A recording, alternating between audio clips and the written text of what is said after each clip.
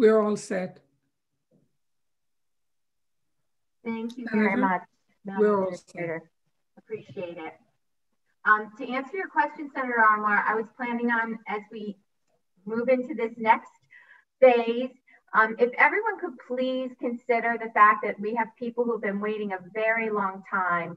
We only have a few more hours left, and I want to get to as many people as possible. So I'd really like the indulgence of the committee to only ask questions, not make commentary, and try to keep your questions as brief and direct as possible so that we can get to as many people as we possibly can for the time we have left. So I very much appreciate that. Thank you. Is Mr. Volmar on?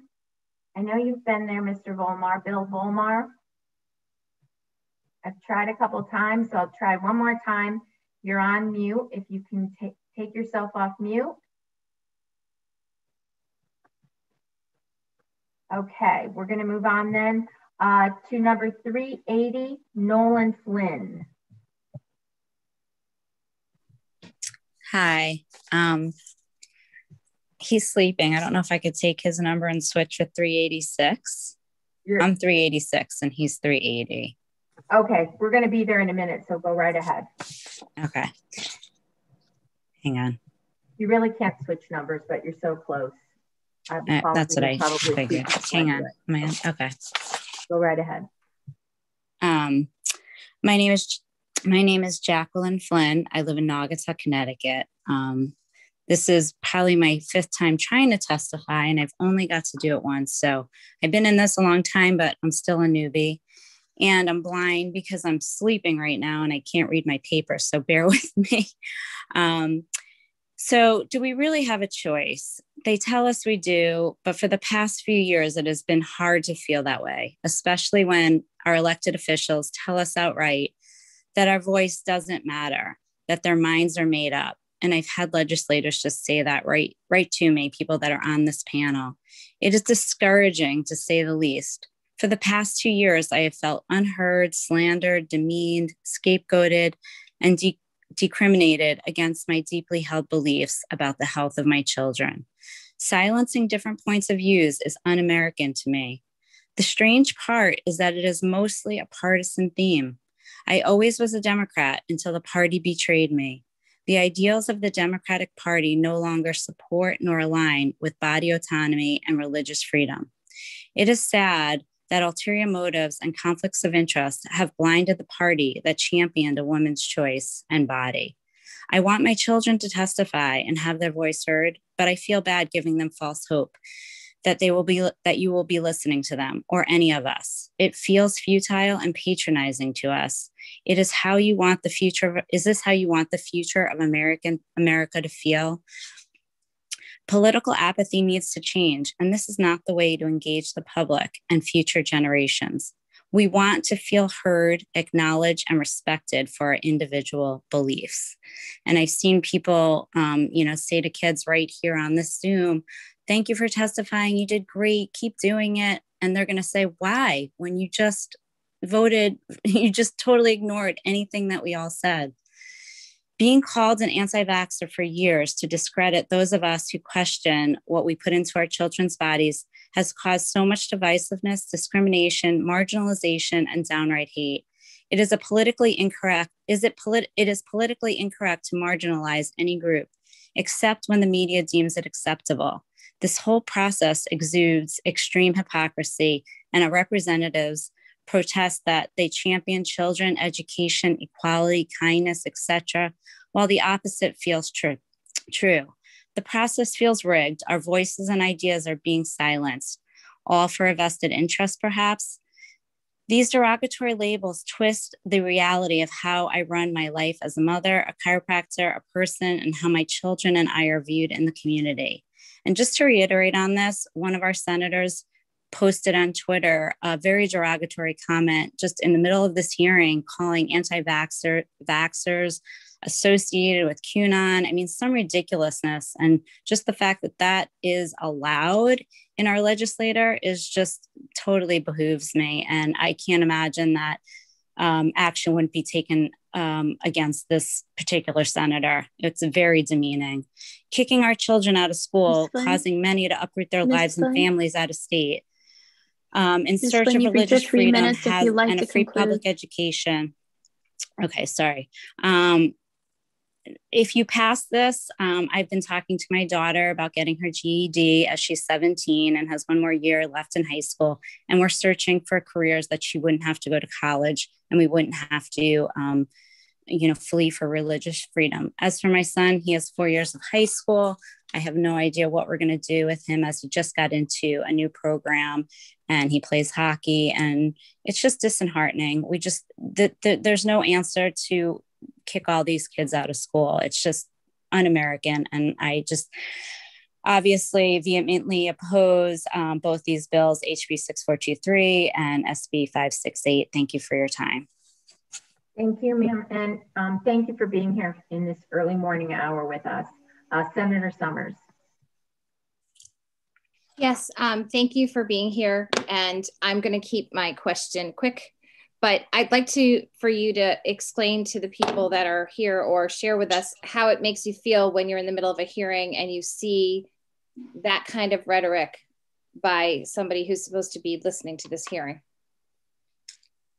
I mean, it's just so concerning. It's just, I can't even explain it. I wrote a whole editorial about this whole slanderous word and how they've just demeaned us in so many ways. And we're in a society, you can't call anyone anything. I mean, you can't talk about anyone's race, religion, sexual orientation, disability, nothing. I mean, you are, hate crimed for it up and down.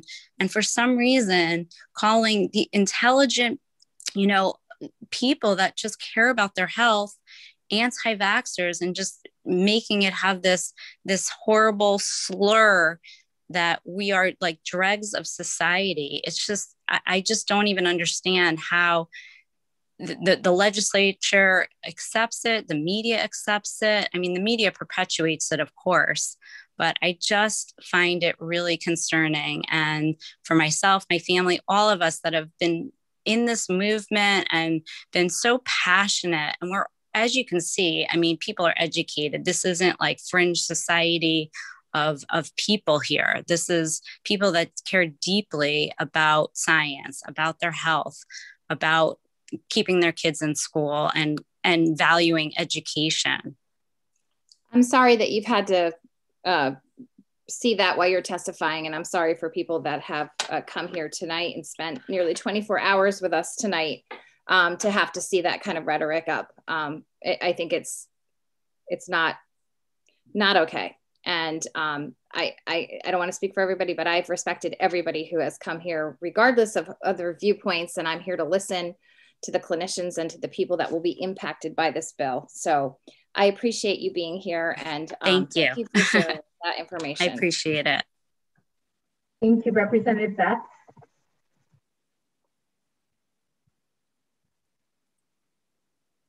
Representative Betts, your hand's up, but you're on mute.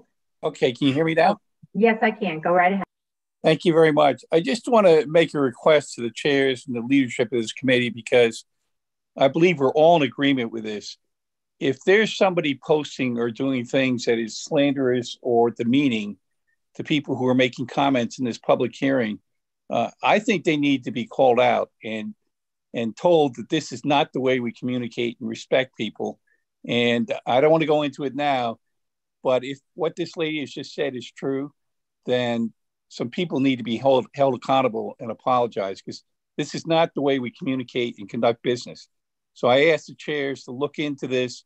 And if in fact what she said is true, I really would expect a strong statement coming on behalf of the committee from the chairs. Thank you very much. Thank you. I don't see any more questions, so thank you for being with us this morning. I just want to thank everybody for being there, the people that were, because there were many that weren't engaged in this at all. And that's also very upsetting and concerning. So thank you for those that did bear with us. Thank you. Next is Alex Campbell. Alex, go right ahead.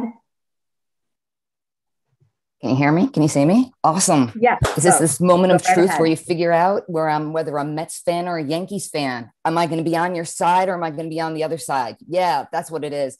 Because you know what? This has been the most depressing 24 hours I've ever really watched, because I already know what the outcome is. You know why I know the outcome? Because I've already experienced. I've already taught in California. I've taught in Virginia. I'm teaching in New York State. I've been kicked out of New York State. My kids have been kicked out of school. And guess what? Now, since my name is up here and I'm publicly appearing in front of you all, I'm going to be kicked out of my job. And I know you're thinking, like, how could that happen? A public school teacher being kicked out of their job? Because I was basically told not to talk about my beliefs. And because my kids aren't vaccinated, and I'm not either. I'm one of those teachers that's spreading everything to my students. And I've been teaching for 25 years, and I've had 6,300 students. And guess what? None of them have ever gotten sick, and I've never gotten sick from them. But that doesn't matter, because the narrative that you're following, or the majority of that you are following, it doesn't matter what I say. So now I've ousted myself. I've ousted my children. I'm going to get fired. I'm going to lose my pension. And you know what? The reality is that 8,400 kids in Connecticut, which I've moved to, are now going to get, the bad end of the stick. Why are they going to get that bad end of the stick? Because you have made this partisan, right? You have made this politically driven the moment you didn't accept the two truths that you know to be true, which are there's no evidence that unvaxxed children cause disease. And two, the most important, which you have done for public health already. Yes, you guys have made it sure that if there is an outbreak on the religious exemption, it specifically says you have to stay out of school until this passes, the outbreak passes. So you've done it. Good job. Well done. You did your job. Exactly.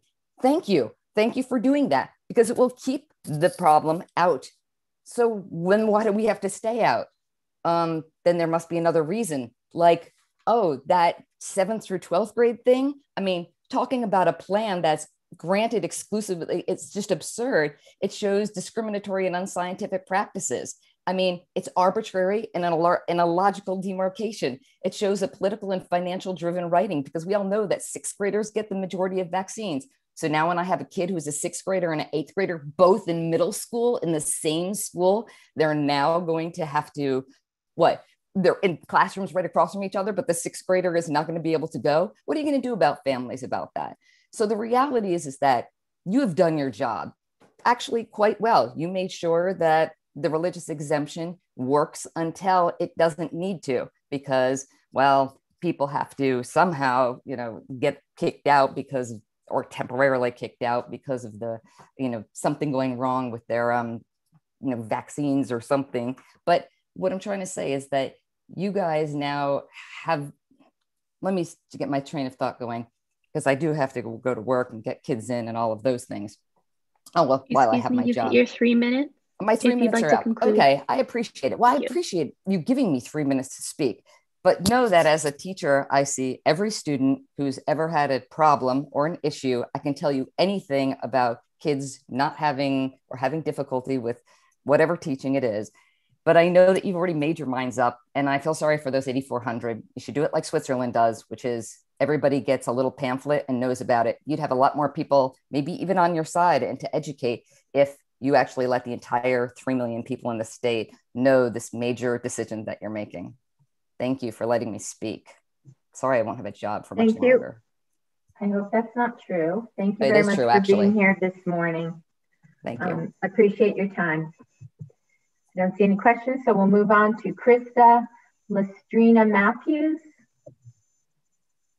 Krista, I see you there, but you're on mute. You can unmute yourself. Thank you. Go right ahead. Hi, can you hear me? I can. Go right ahead. Oh, I can see you now too. All right, wonderful.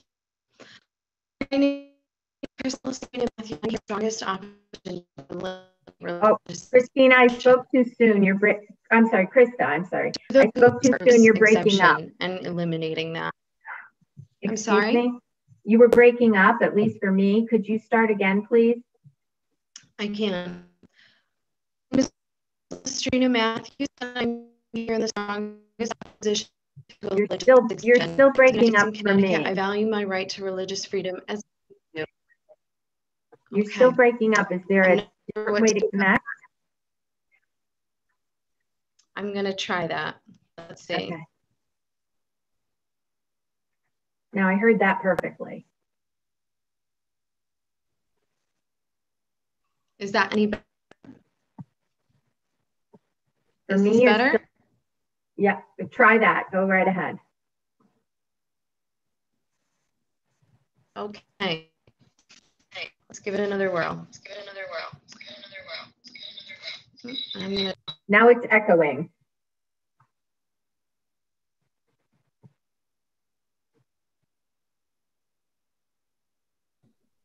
Any better? Yes, that's very good. Thank you. Great. My name is Crystal Estrina Matthews, and I am here in the strongest opposition to eliminate religious exemption. To those who support eliminating religious exemption, as a free citizen of the United States and Connecticut, I value my right to religious freedom as much as you do, and your proposal directly attacks my religious freedom. You and I have both been blessed to be citizens of the US, and you and I share the right to express our religious freedom in any way we choose. This is the basis on which the US was founded and remains one of the most valuable rights we possess. As you attack my religious freedom, will you also demand a woman whose religion is expressed by wearing a head covering that she is no longer allowed to do so? Shall we tell people who don't eat certain foods due to religious beliefs that they must now eat those foods they refuse? You and I both know the answer to that is no. It would be unthinkable, heinous, and would rain down a fury from those being persecuted and those who stand against such injustice. Your current efforts to take away my religious freedoms is no different, and thinking so is pure discrimination. This is that fury raining down right now. The free citizens I stand with will not stop fighting for our rights and the rights of our children. I ask that you consider your own faith in whatever form of faith you freely choose, and consider the habits and traditions you hold dear in your faith, and consider how you would feel if it were now illegal to practice those traditions. Thousands of families in Connecticut are now being persecuted because of your proposed bill. According to our constitutional rights, which you are proposing is most definitely illegal. Should your illegal bill be passed, you will have discriminated against thousands of children whose parents simply choose a different path of faith than you do. The children you are discriminating against will be ostracized from their peers, and for those whose families are not wealthy, a good majority, you will be responsible for denying them a proper education and foundation for life. Often those who propose vaccine-related mandates are viewed as out there lunatics who just need to get on board with what others just so happen to believe. We are viewed as uneducated troublemakers, and our opinions and beliefs are treated as second class. Not the case. I earned a Bachelor of Science from UConn and now own my own successful small business, something I've worked extremely hard for. With that, I have made the very well-researched and educated decision to not vaccinate my children or myself. My decision is based on both science and religious faith. Science in that there are documented unpredictable dangers in vaccines, and religious faith in that I will never inject my child with aborted fetal cells. And that is my faith, that is my religious freedom. As you exercise your religious freedoms without a second thought, why are you targeting my religious freedom? How am I so different? And what about my religious faith is so offensive to you that you feel the need to discriminate against me? As I leave you alone to practice your religious freedom in any manner you freely choose, I ask that you give me the same courtesy. Do not infringe on my religious freedoms, so that if yours are ever threatened, as you are currently threatening mine, you will have others on your side to stand with you and fight for your own. Thank you. Thank you, Ms. Matthews. I don't see any questions, so I'm going to thank you for your time this morning, for being with us. And we're going to move on to Lisa Ruby. Lisa, I see you there. If you can unmute yourself.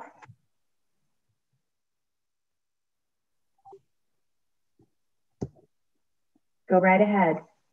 Good morning. My name is Lisa. Can you hear me? I can. Go right ahead. Okay. My name is Lisa Roop. I'm a Christian military wife and special needs mom. I oppose SB 568 and HB 6423.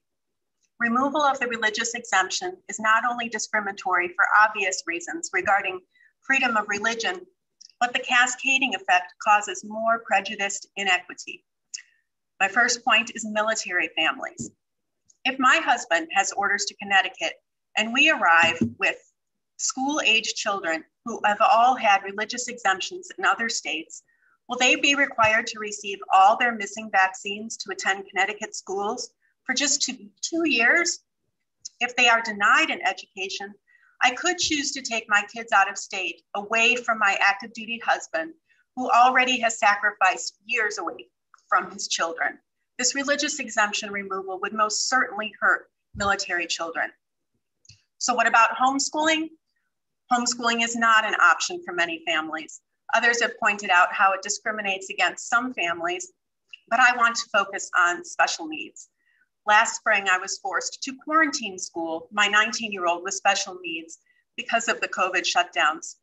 He attended an excellent transition work program with highly skilled teachers, work coaches, and paraprofessionals. He had jobs out in the community. How does a parent teach a community work program when there's no community and no worker opportunities? State disability services. If my disabled child is not in school because his religious exemption was not honored, he is not eligible for services from Connecticut's Department of Developmental Services. My son is expected to stay in the school program until he ages out at 22. Then his adult state services will kick in.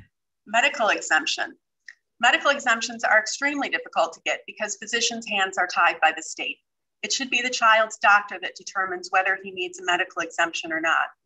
My son does have a 16-year-old medical exemption from California. Since then, no doctor in 4 other states has been willing to write one for fear of reprisal from the medical board. They recommend he use the religious exemption instead. Religious exemption does not mean unvaccinated. All of my children have a religious exemption and have received vaccines. You do not have the data to make a blanket statement that certain schools have low vaccination rates for certain infections. Your opinion. It is irrelevant that you may believe my religious beliefs are insincere or not valid. I am protected by the Constitution. It is irrelevant that you may believe vaccines are safe and effective. Perhaps your infant did not have a grand mal seizure, choke on the foam in his mouth, and stop breathing while you were driving home from the pediatrician. Consensus of opinion is not science. Belief is a faith-based argument, not science. Thank you for your time today. It's been a long day and your service to our state. I pray for your wisdom and understanding in this matter affecting people of all health, races, abilities, and religions in this state. Thank you. Thank you, Ms. Rupi, for being here this morning to share your perspective with us. I really appreciate it. I don't see any questions, so I'm going to move on to Melissa Pergola. Melissa, if you're here, that's your number 388, followed by Hi. 390, James Sneed. Thank you. Go ahead, Melissa. Is that, can you hear me okay? I can, go right ahead. Hi. I can see you and hear you. I'm Melissa Pergola. You can hear me? Okay. I'm Melissa Pergola. I am very much opposed to HB 6423 and SB 568. I actually just am back in Connecticut a little under 2 years now. I did live in New York prior to coming back to Connecticut, and I saw what actually taking the religious exemption did to the children in New York. There were over 26,000 children who were kicked out of school for simply the reason that they didn't have every vaccine or they didn't have any vaccines at all. It did not improve any outbreak rates. It did not improve any health. There was plenty of articles afterwards, and I knew a lot of moms. I was in Long Island, that there were still chickenpox outbreaks, there were still measles outbreaks, there were still pretty much most of the vaccine preventable disease outbreaks in those schools. There's no study or evidence to prove that the under-vaccinated children pose a public health threat. I found an article that I thought was very interesting about immunity and what vaccines actually do.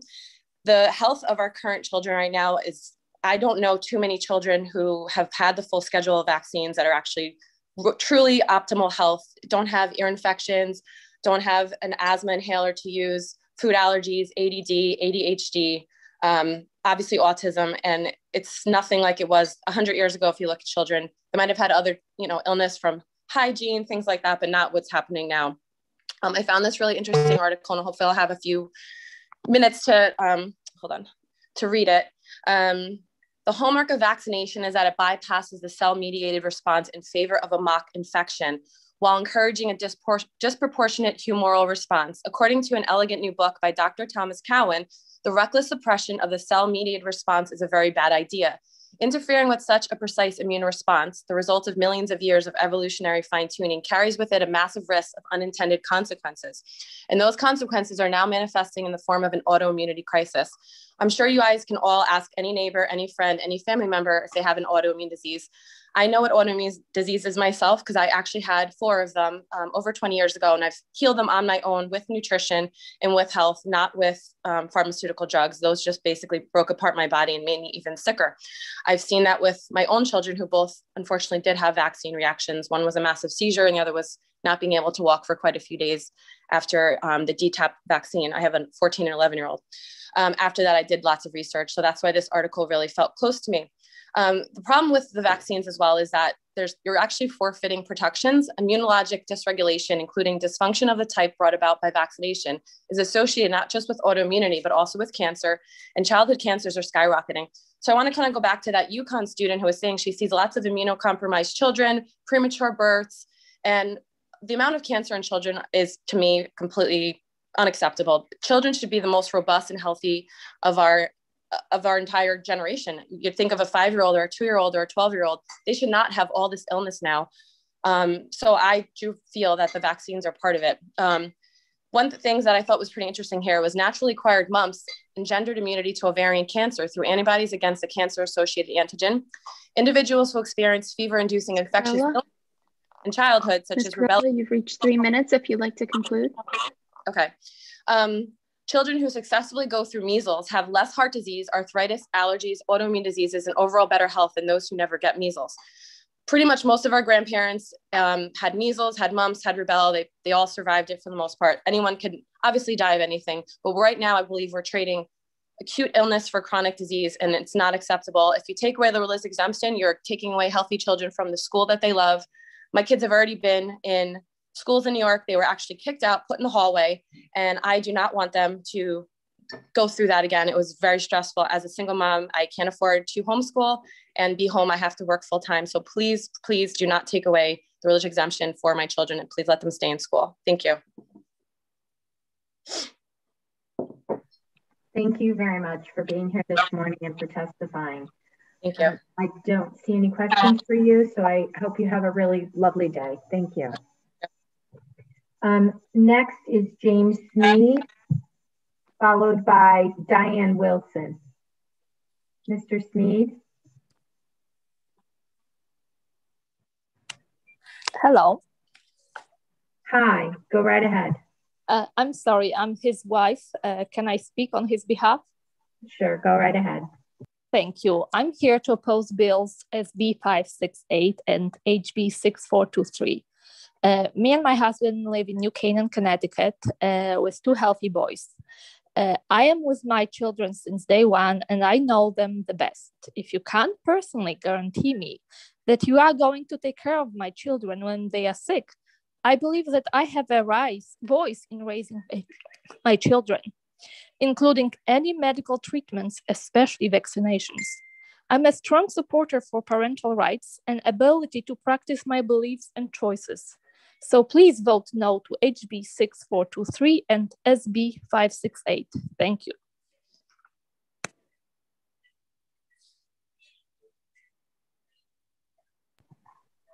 Thank you very much for your testimony. I don't see any questions, so I'll just wish you a wonderful day today. Thank you. You too. Next, we have Diane Wilson.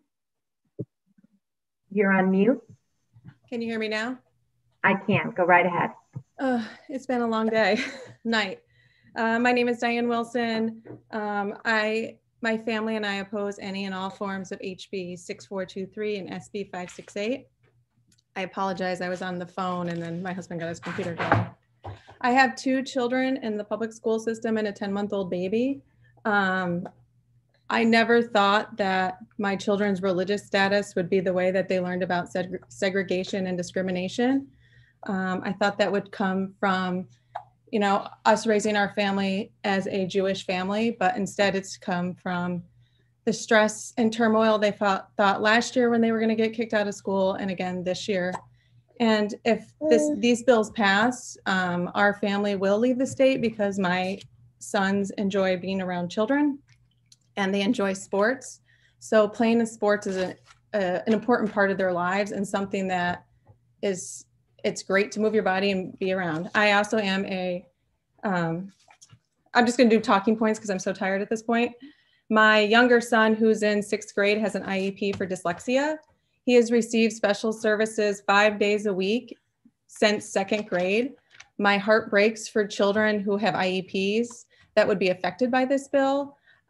I've heard a representative state that her son also has dyslexia, or her child also has dyslexia. Children with dyslexia need specialized instruction to learn how to read, and the studies and the statistics out there show that when children do not learn to read it severely affects the rest of their life. So this bill would affect children in elementary school that are receiving services for special education, dyslexia, the list goes on, and none of that has been taken into account.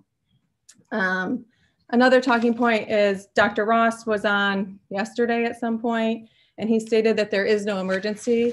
I've heard members of this panel state that we have to be proactive and ahead of everything. There are 100 viruses out in the world today. We cannot be, you can try to put yourself in a bubble to protect yourself from every virus out there, but kids are gonna get sick and things are gonna happen. If I knew then what I know now, that when my now 8th grader was in 2nd grade, he developed pertussis. We got a call from the Department of Public Health and they said, oh, your child is the first unvaccinated child to get pertussis. Every other kid that's gotten it this year has been fully vaccinated. So what the school did was they had my child stay home, and they were very nice about it. And they sent out a letter to the parents and they said that we've had a confirmed case of pertussis, because I can tell you when we went to the pediatrician, she was like, oh, we never see this because nobody ever comes in because they're quote unquote safe from the vaccination. So the schools do know how to deal with outbreaks. They deal with outbreaks of diarrhea. They deal with outbreaks of the flu. They have to close down sometimes. They can handle it. Ms. Wilson, my other talking point you've reached your 3 minutes if you'd like to conclude. Okay, my last talking point then is the most important, I guess, because not the most important, but Representative Cook brought up that she's surprised that people are getting kicked out of pediatricians' offices. I would suggest that you start in your own backyard, because I know of families that have been kicked out of pediatrician's office, and my pediatrician office has threatened to kick us out.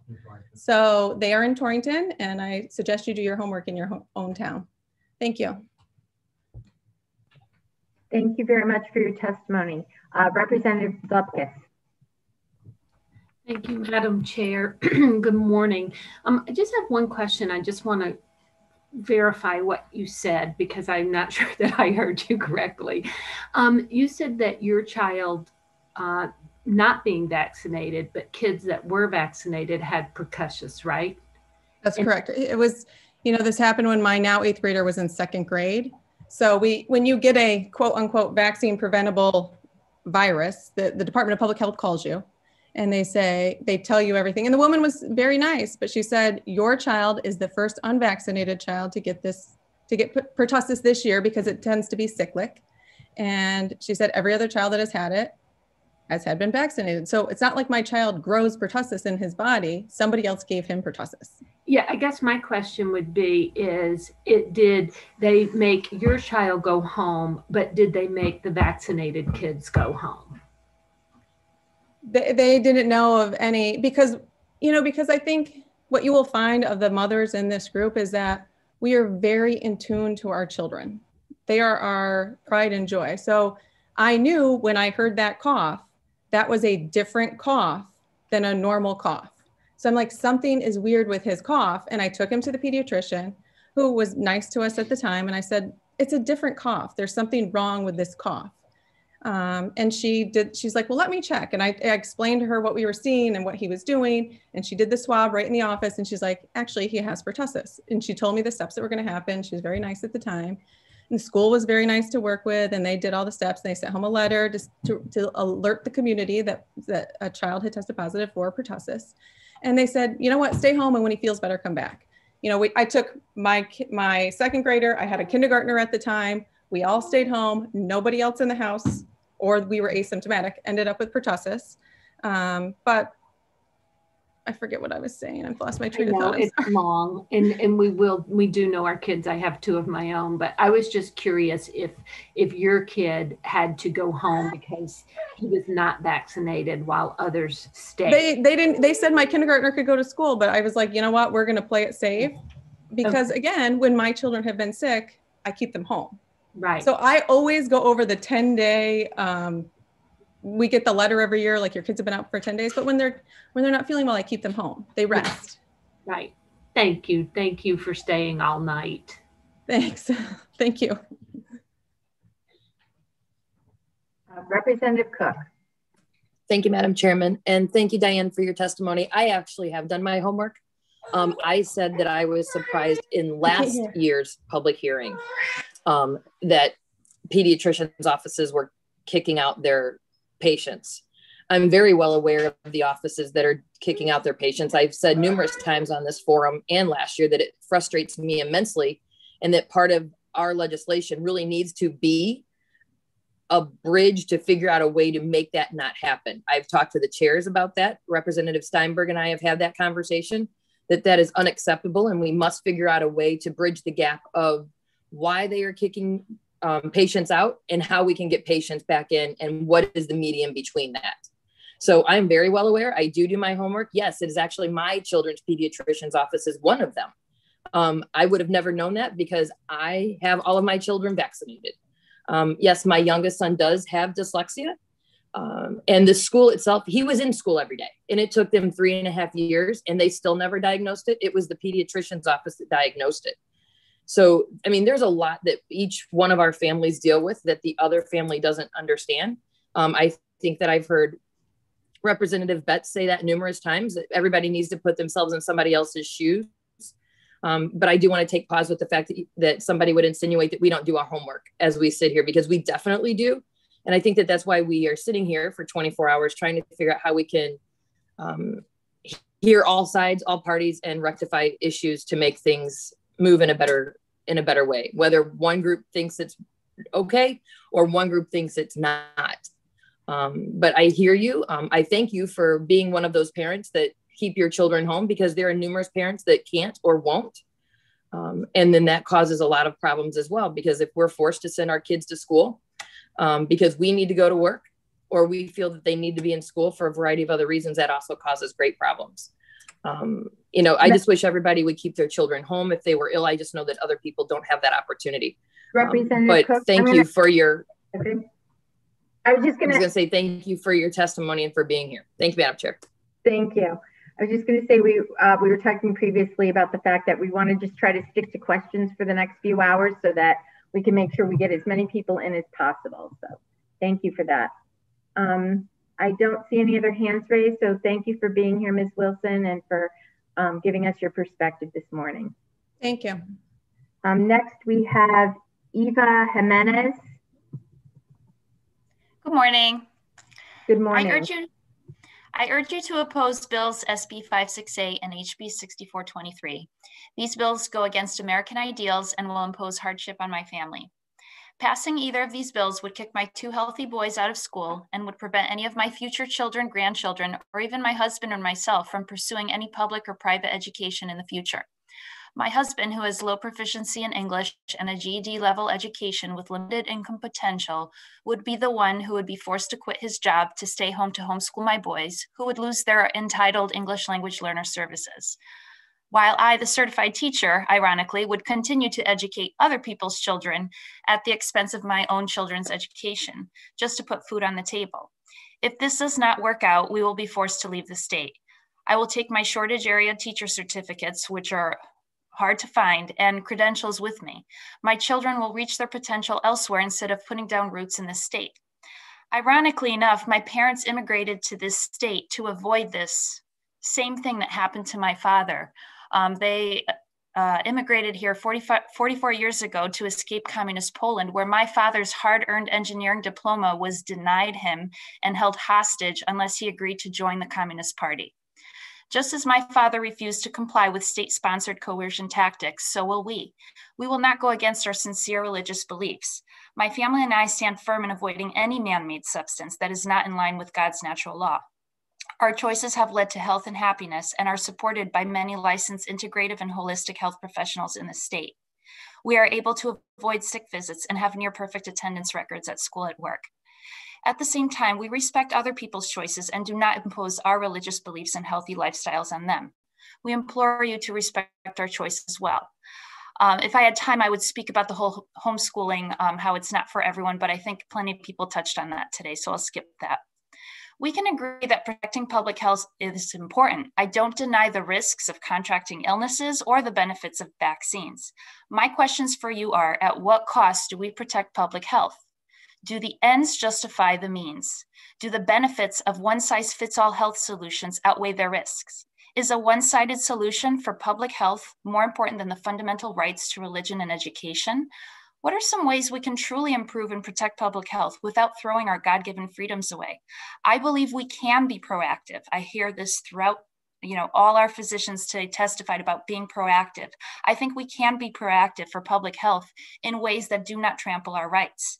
Taking away rights should be a last recourse in the case of an emergency. But yes, we should be proactive. How? Are the experts always right? Do you acknowledge a diversity of scientific perspectives, or are you inclined to defer to the assumed expertise and authority of a pharmacentric medical community? The modern medical establishment has failed us many times. Do we blindly trust that the same industry responsible for once promoting smoking, Vioxx, and opioids is safe has our best interests in mind? How many talented, healthy, God-fearing... Ms. Jimenez, you've reached your 3 minutes if you'd like to conclude. So is there no place for us in the state? Will you let the majority to discriminate against a minority? Public health should not depend on the forced consumption and worship of liability-free vaccines. I urge you to respect the diversity of religious beliefs and medical solutions in the state.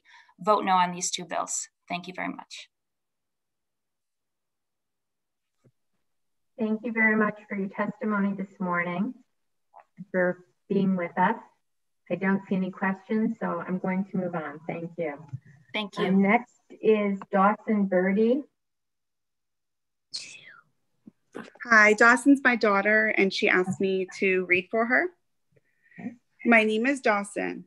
I love school. I like to play with my friends. My favorite colors are pink and purple. I love to eat lunch at school, and I love art class. Let's keep kids in school. And she'd like to give the rest of her time to her brother Jackson, who would also like me to read for him. My name is Jackson. I oppose SB 568 and HB 6423. If this bill passes, many kids will be kicked out of school. Why would you want to kick kids out? Kids like me love school. I love to play with my friends on the playground. My favorite class is gym. I also love to sing. I want everyone to be able to stay in school. At school, we like everyone and don't want to make others' kids feel left out. In school, I learned that God makes us perfect just the way we are. When I grow up, I want to be Spider-Man and help people.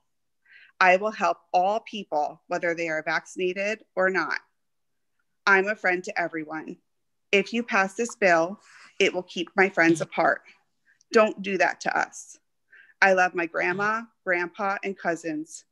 If this bill passes, I will not be able to live near them. I love my family and love playing with my cousins. Vote no on these bills. I want to live near my family, and I want to be the greatest Spider-Man in Connecticut. Thank you for that, Dawson. Thank you. Thank you for sharing that with us. I don't see any questions, so I hope you have a wonderful day. Thank you for being here. Next is Peter Waco. Waco, can you hear me? I can. I'm sorry I mispronounced your name. Could you say it again, please? Waco, Long I. Thank you. Thank you. Dear members of the Public Health Committee, please oppose SB 568 and HB 6423. Preserve religious freedom, parental rights, education rights, and diverse health practices in the state. With that, I would like to also add, it is not the duty of the government to decide to take our rights. I am not saying this from a perspective regarding vaccines, but that's what's on the chopping block right now. Our ability to choose how we handle our own health is our choice. We do not delegate that right to the government. And so that's very wrong. That's very alarming. It has nothing to do with whether or not people take vaccines. That is a right that you don't trample on no matter what's going on. Thank you. Thank you very much for your testimony. Appreciate you being here this morning. I don't see any questions, so I'm just going to ask, have a nice day. Next up is Waleed Yosef. Waleed here. Okay, Maria Wojla. I know I did not say that correctly, so please tell us. Hi, that's okay. Hello. Hi, my name is Christine Maria, and I oppose HB 6423 and SB 568. My children are currently education refugees who attend private school in Connecticut. I'd like to talk a little bit about religion and religious beliefs. It's a common misconception that religion has to do with God or gods, supernatural beings, or greater reality. None of that is absolutely necessary because there are religions that are without these elements. Some of these religions have no belief in a God. Some believe in more than one God. What do they have that makes them religion? According to Frederick Ferret in his work, Basic Modern Philosophy of Religion, religion is the most comprehensive and intensive manner of valuing known to human beings. Religious scholar Reza Aslan describes religion and religious beliefs as such. Faith is personal and mysterious and individualistic. Religion is merely the language made up of symbols and metaphors that one can use to express one's faith. No one can prove or disprove a person's belief any more than anyone can prove or disprove love.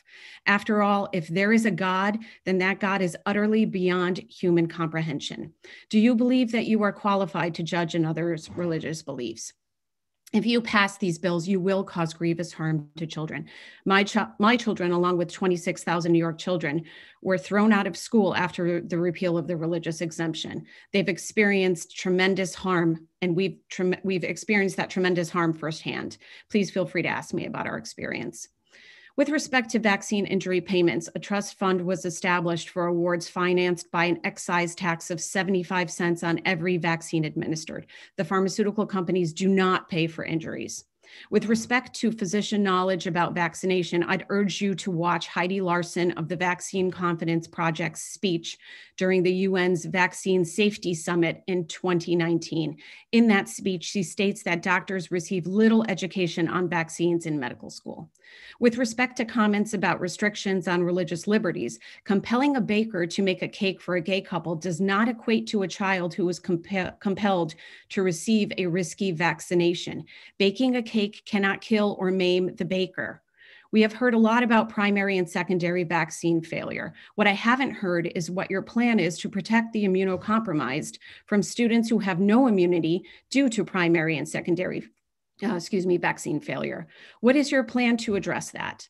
And finally, I'd like to close with a challenge. We often hear that severe injury or death from vaccines are 1 in a million.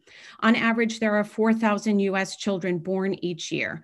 That means that every year, 4 children will be severely harmed or will die from vaccines.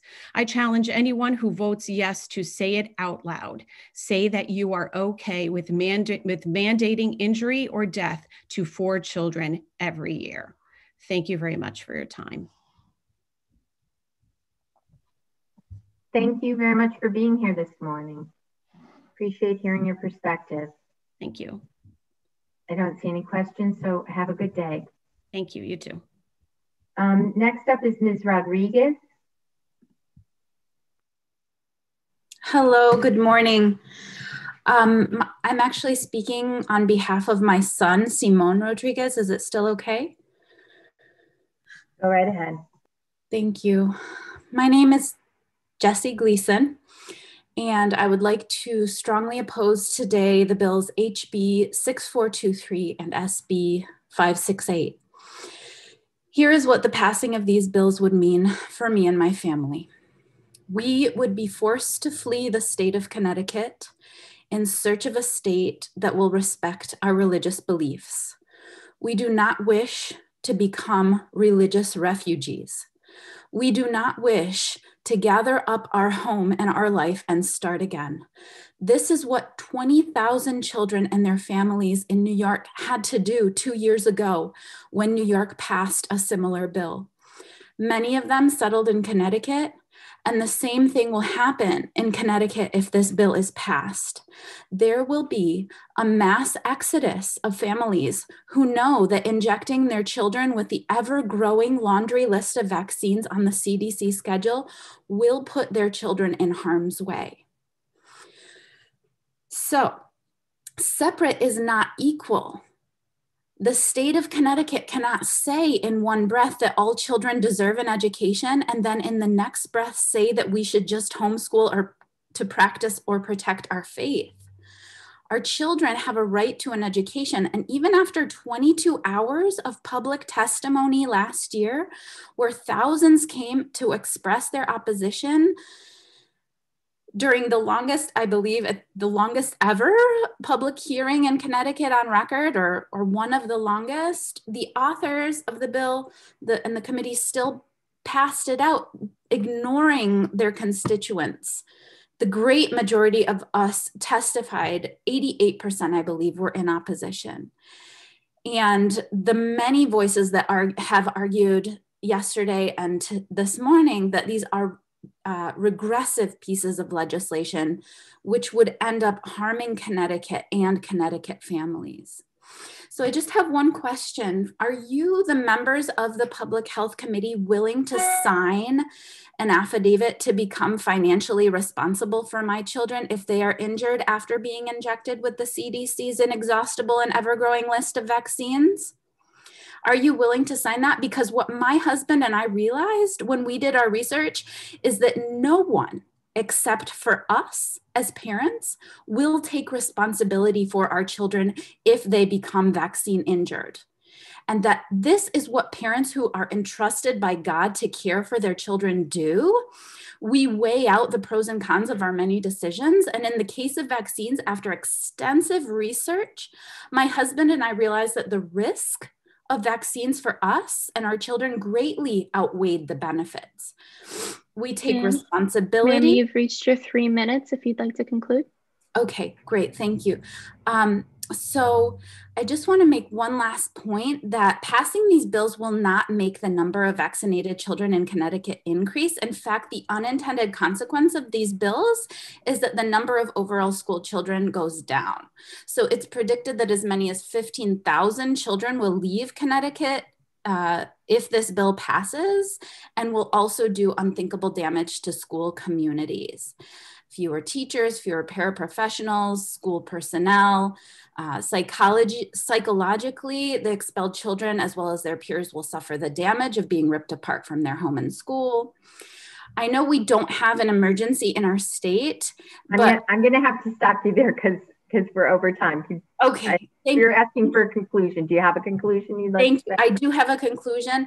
I would just love it if the committee were to ask me about being discriminated against us at Yale New Haven, or ask me about the Yale medical doctors calling DCF on my husband because he failed to comply. Thank you so much to the committee and all of you for hearing us. I know that you must be very tired, but thank you so much for hearing our voices. Thank you. Representative Dauphinais. Hi, thank you, Senator, and thank you for your testimony. Can you expand a little bit on, you're saying that there was a report made on you by the Yale doctors? Exactly. So, as many of us have experienced in this forum, we have been discriminated against. We continue to be discriminated against for our religious beliefs. So first, we were kicked out of our former pediatrician's practice because we failed to comply with what the protocol was with the list of vaccines. And after that, my husband, who is a non-native speaker of English, actually took my daughter who had gotten a burn. It was the 4th of July. She actually burned herself. And he took her into the ER at Yale New Haven and was harassed. Everything was fine. They treated her burn, no problem. And then at the very end of their conversation, the doctor who was treating said, "Oh, by the way, is she up to date on all of her vaccines?" And he, I wasn't with him. If I had, it would have been a very different story, being that, I have white privilege. I know that, and I would not have taken the treatment that he was given there. But essentially, they coerced him. They brought in a social worker. They harassed him. My daughter, who was about 6 years old at the time, he went in the afternoon, and they didn't end up letting him leave the emergency room until about 1 a.m. with my daughter. And we spent months actually with a social worker coming to our house, seeing that we are clearly a family who is not, abusing their children. We're actually, very, very concerned about their health. Our choices are different. So I think that unless the authors of this bill can substantiate the claim that unvaccinated children put others in danger, then they have no business removing our constitutional rights. So I would just really urge the committee. There are many more pressing concerns right now, such as the impact of COVID-19, the restrictions on our economy, our freedom. Please do not spend any more of our time and taxpayer money to kick our children out of school over this non-issue. Thank you for explaining that, and thank you for your testimony. Yes, thank you for your question. Thank you, Representative. I don't see any more questions or hands raised, so have a wonderful day, and thank you for being with us this morning. Thank you so much. Next, we have number 398, Jamie Bailey, followed by 401, Stacy Joseph. Hello, can you hear me? I can. Go ahead, Ms. Bailey. Okay. Hi, my name is Jamie Bailey. I am a Seymour resident, and I strongly oppose House Bill 6423 and Senate Bill 568. When I had my daughter, I made a promise to myself and to God that I will protect my child at any and all costs. These bills hinder me from doing so. I want to quote a passage from the Declaration of Independence. Quote, "We hold these truths to be self-evident, that all men are created equal, that they are endowed by their creator with certain unalienable rights, that among these are life, liberty, and the pursuit of happiness. That to secure these rights, governments are instituted among men, deriving their just powers from the consent of the governed, that whenever any form of government becomes destructive of these ends, it is the right of the people to alter or abolish it." End quote. Meaning your power is derived from us, the people. You work for us. You are now holding our God-given right to a free public education hostage to get parents to comply. This is disgraceful to not only our state of Connecticut, but to our country as well. One day, you will be before God, and he is going to ask you why you used your power to deny people their right to live their lives through him. What will you say then? I can answer that for you. Nothing. And I feel sorry for those of you in approval, and I will pray for you. If these bills pass, you are kicking out tens of thousands of kids out of school, including my daughter, who is on the spectrum for autism. How is this for the greater good? Have you really stopped and thought about the impact this will have on these families? The religious exemption has been around in Connecticut for 60 years with no issues. Why take it away now? My mother always used to tell me that there are always consequences to your actions. Do the ends really justify the means in this case? I will not co-parent with the government. I will not comply. My child will not comply.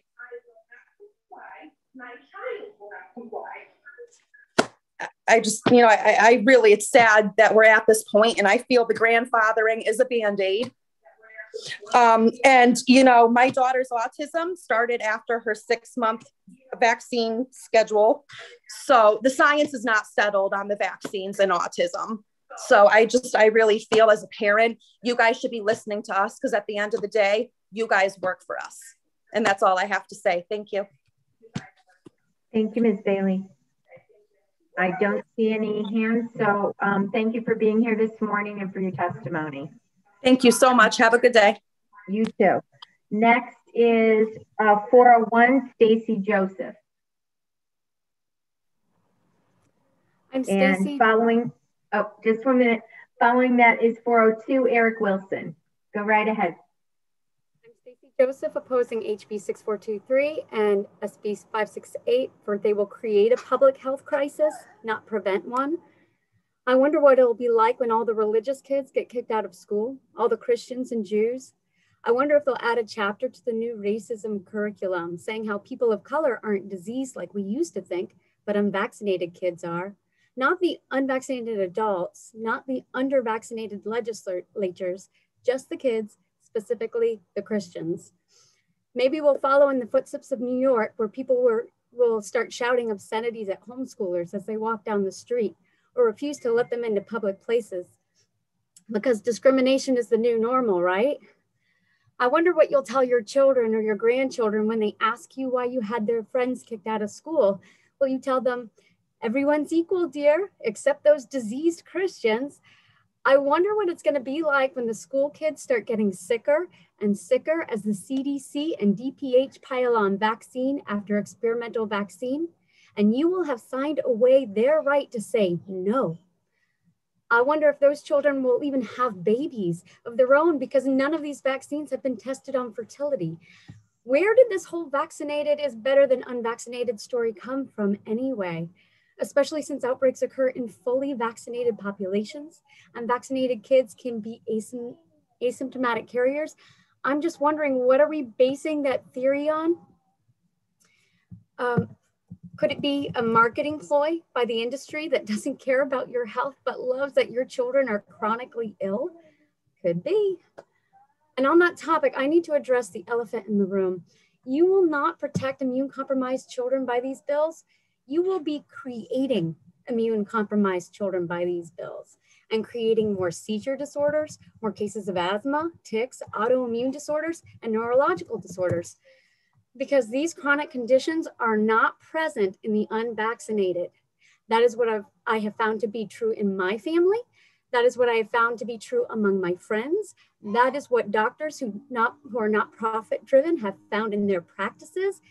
That is just the reality of it, like it or not. I have heard legislatures on the Public Health Committee detail their child's seizure disorder, autoimmune condition, and fatal food allergy. I repeat, these conditions are not present in the unvaccinated. On the topic of God, if you cannot see that this is an antichrist agenda, then look harder. Witchcraft is real and demonic, but you have to know what it looks like. It's the media telling us what to be afraid of. It's science journals full of pharmaceutical ads. It's TV programs telling us that vaccines cured polio and no mention of DDT or lead arsenic. It's the slandering and censoring of pro-choice doctors. According to scripture, the first two commands are: 1, honor God above. You hit your 3-minute mark, if you wouldn't mind concluding your remarks. Yep.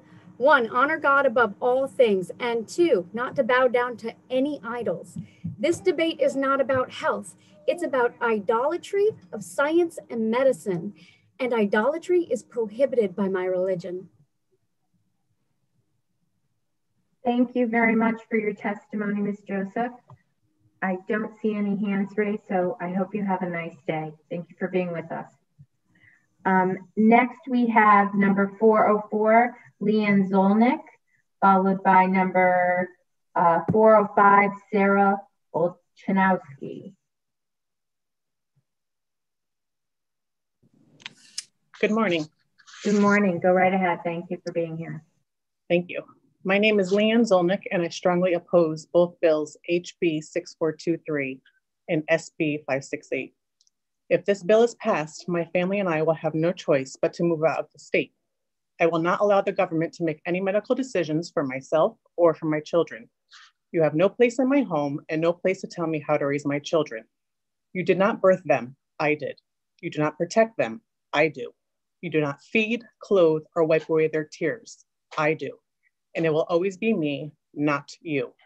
What some of you are proposing is downright disgusting, tyrannical, and in my opinion, spews dictatorship. This is America, and in America, we have rights and freedoms. Stop trying to bully us and my children. Holding their education over their heads because of what the government says is for the greater good, when the greater good has never been in danger from unvaccinated children, is disgraceful and quite frankly, embarrassing. I have two questions that I'm not asking hypothetically. I want answers. Question one, will any of you who are for these bills, will you lead by example? Will you roll up your sleeve, go into your doctor's office and record yourself to prove that the needle is actually being pulled from the actual vial of all recommended CDC guidelines of vaccinations? Will you pump your system with all the vaccines within the next few months to get caught up like you are proposing all children do before the start of the next school year? Question two, will any of you sitting here today sign your name on a legal document stating that you will take full responsibility for the health of my children if I have any adverse reactions to any vaccine? I can probably answer that question for you, and the answer is no. You cannot, nor can any doctor or scientist put their name on that liability because everyone knows there is a liability. If you believe that it is so safe and to trust the science and to do it for the greater good, none of you should have any issue with saying yes. Yes, you will get all the recommended vaccines, and yes, you will sign legal documentation to taking full responsibility. If your answer is no, then how would you feel if we, the people, impeached you from your seat of government? How would you feel if that was held over your head for not complying? I refuse to be the one held responsible for having to go against my beliefs and live with that burden because the state of Connecticut forced me to. It's never been up to you, and it should never be up to you to decide what is the best medical care for my family. This is America, and in America, in the state of Connecticut, going to public schools and having religious freedoms are our rights, not a privilege, and should stay that way. You all took an oath to protect our Constitution, not to rewrite it. Do your job, the job we the people hired you to do, and protect our Constitution and the citizens and children of the state of Connecticut, and vote no to both of these bills. Thank you, and thank you for your time. Thank you for being here this morning. I don't see any questions, so have a wonderful day, and thank you so much for your time. Next, we have number 405, Sarah Olchanowski, followed by number 406, Cynthia Kay. Hi, can you hear me okay? I can. Go right ahead. Thank you, legislators. I've been praying for you and your families, and I hope you are all well. My name is Dr. Sarah Olchanowski, and I'm a Christian mother and doctor of audiology. I do not claim to be an epidemiologist, but I do hold multiple scientific degrees, and I was taught to analyze research. I've spent the last 8 years since my first child was born, reading books, peer-reviewed articles, listening to lectures, watching documentaries, and speaking with my physicians in depth about vaccines. I echo many of the testimonies you have already heard in opposition to these bills. The fact that our current vaccination rates in the state have shown that we are not in a state of emergency, the fact that there has never been an outbreak of preventable disease caused by a religious exempt child in the state, the fact that many of these vaccines on the schedule are for personal protection only, and the fact that most of this testimony has been in opposition to these bills. None of that seems to matter to many of you. I would point out that the vast majority of constituents heard do not support these bills, and that you are all elected to represent these constituents, not to protect them from their beliefs. Speaking of beliefs, I have heard it stated that the religious exemption is being abused. As my testimony, I would like to offer one of the many valid reasons for our religious beliefs. It is heartbreaking. Sorry. My page didn't print out. As Bible believing Christians, we believe in Leviticus 11's mandate not to let unclean animals enter into our bodies. We believe that this is not only due to ingestion, but injection. Our family has enjoyed the blessings of God and health, and I don't believe this is an accident. I'm reminded of Daniel in the Old Testament when Daniel and his friends entered into Babylon. They held true to their health beliefs instead of the Babylonian wisdom of the day. And they were blessed for it. They were 10 times healthier than their peers in Babylon. And I have seen this in my family as well. So it is heartbreaking to think that we may have to remove our children from their beloved school. My husband or I may have to quit our jobs in healthcare, or we may have to relocate out of the state. Those are our choices, since we will not change our religious views based on secular laws. Please consider our family and the families of others with similar spiritual beliefs when you cast your vote in opposition to these legislative bills. Thank you for your time. Thank you very much for your testimony this morning. I appreciate you being here. I don't see any questions, so have a nice day. Thanks, you too. Next, we have Cynthia Kay, followed by number 407, Susan Zabahansky. I'm sure I did not say that right. So Cynthia, go right ahead. Yes, I'm Cynthia Kanza. I thank you very much for all those who have been listening and participating all night long. It's been a long day. I oppose these bills in any form. I am a wife and a mother who knows that these bills are absolutely disgusting, malicious, thoroughly trampling on bodily autonomy and fundamental human rights of a person's right to choose what is best for themselves and their children. There is no such thing as my body, my choice, but that is not the slogan. You would be kicking my minority friends' kids out of school, daycare, and in-state college too. So much for educating on racism. Aren't we advocating to keep minority communities in school? These are families who may only refuse one or all vaccinations due to their religious creed. You are also removing children based on inaccuracies of data last year. Now the data has been missing schools with 500 to 600 students. Percentages of pockets of children with no exemptions are just not up to date, and the exemption rate went down. In fact, breakdown of newest data shows that 7th grade and higher hold the most exemptions. Isn't that what this bill is about? For the Connecticut CPH, old data from 2018 to 2019 counted 7,800 exemptions. Department of Education has approximately 1,500 schools in Connecticut. That is an average of approximately 5 exemptions in each school. Each town is $75,000 to $100,000 lost per school based on average monies of $15,000 to $21,000 per child, or up to $100,000 on special needs child a year in special education and support services. I'd like to know how the immunocompromised kids are going to be deemed medically exempt from these vaccinations and therefore still be in harm's way of all these unvaccinated kids. Questions to ask yourselves. What have you brought to the table in place of not kicking children out of schools to help the immunocompromised children? By removing children from schools, will it hurt schools and towns by losing funding? Removing children did not stop outbreaks in New York or California.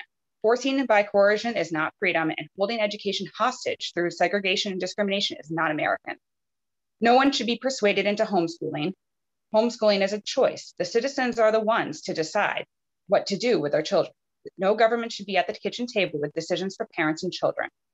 Those of you who vote yes to these bills have no right to remove anyone's freedom of conscience to do what they feel is right. Is this regressive legislation practicing separatism? I strongly oppose any legislation that would restrict parents' rights, isolate, show prejudice against school children, and future legislation that would infringe on the doctor-patient privilege. Please vote no or abstain. Thank you very much for your time. Thank you. I'm sorry I don't have your last name, Cynthia, so I don't mean to just call you by your first name, but I don't have your last name. So I don't see any questions. So thank you so much for being here this morning and for giving us your perspective. I appreciate your time. Next, we have Susan Zabahansky. You can tell me how to really pronounce your name. You did a great job. That's it, Zabahansky. Yep. Just 1 minute. Just 1 minute, okay, Susan. Sure. Next, and after is 408, Lindsay Steve. Go right ahead. I'm a pathobiology major from the University of Connecticut, and I thank all of you guys for being on all night. I've been on all day since 9 o'clock yesterday. I stayed up all night to listen to testimony, and I appreciate what you have done as well. I work in the field of veterinary medicine as a veterinary nurse for over 20 years. I currently own my own business. I'd like to say to a legislator in my area that I am not an anti-vaxxer, although I've been accused of being that. My daughter is vaccinated for all the vaccines that we felt necessary within consult with our pediatrician, and she currently attends a private school. I hope you guys all got our written testimonies, because I don't see my name up on the, I don't see it posted, and I did ask for it to be posted because I've changed my testimony since hearing 24 hours of testimony. We've heard some doctors and nurses suggest that it's the duty of the Public Health Committee to make legislation that causes parents to abandon their religious beliefs or risk losing their child's access to personal education. All this to purportedly protect an even smaller population's health, while potentially risking their own child's health. No matter how small those risks are, based on science, we are to determine how are we to determine whose life is more valuable or sacred than another's? So we're saying we're protect one population, but ignore vaccine injuries that have occurred. We can't deny that they've occurred. We've even listened to a highly regarded doctor, Dr. Ross, say that this legislation will not likely solve the herd immunity issue, as it would just push this approximately 2% out into the community where they could still spread, as someone had asked him.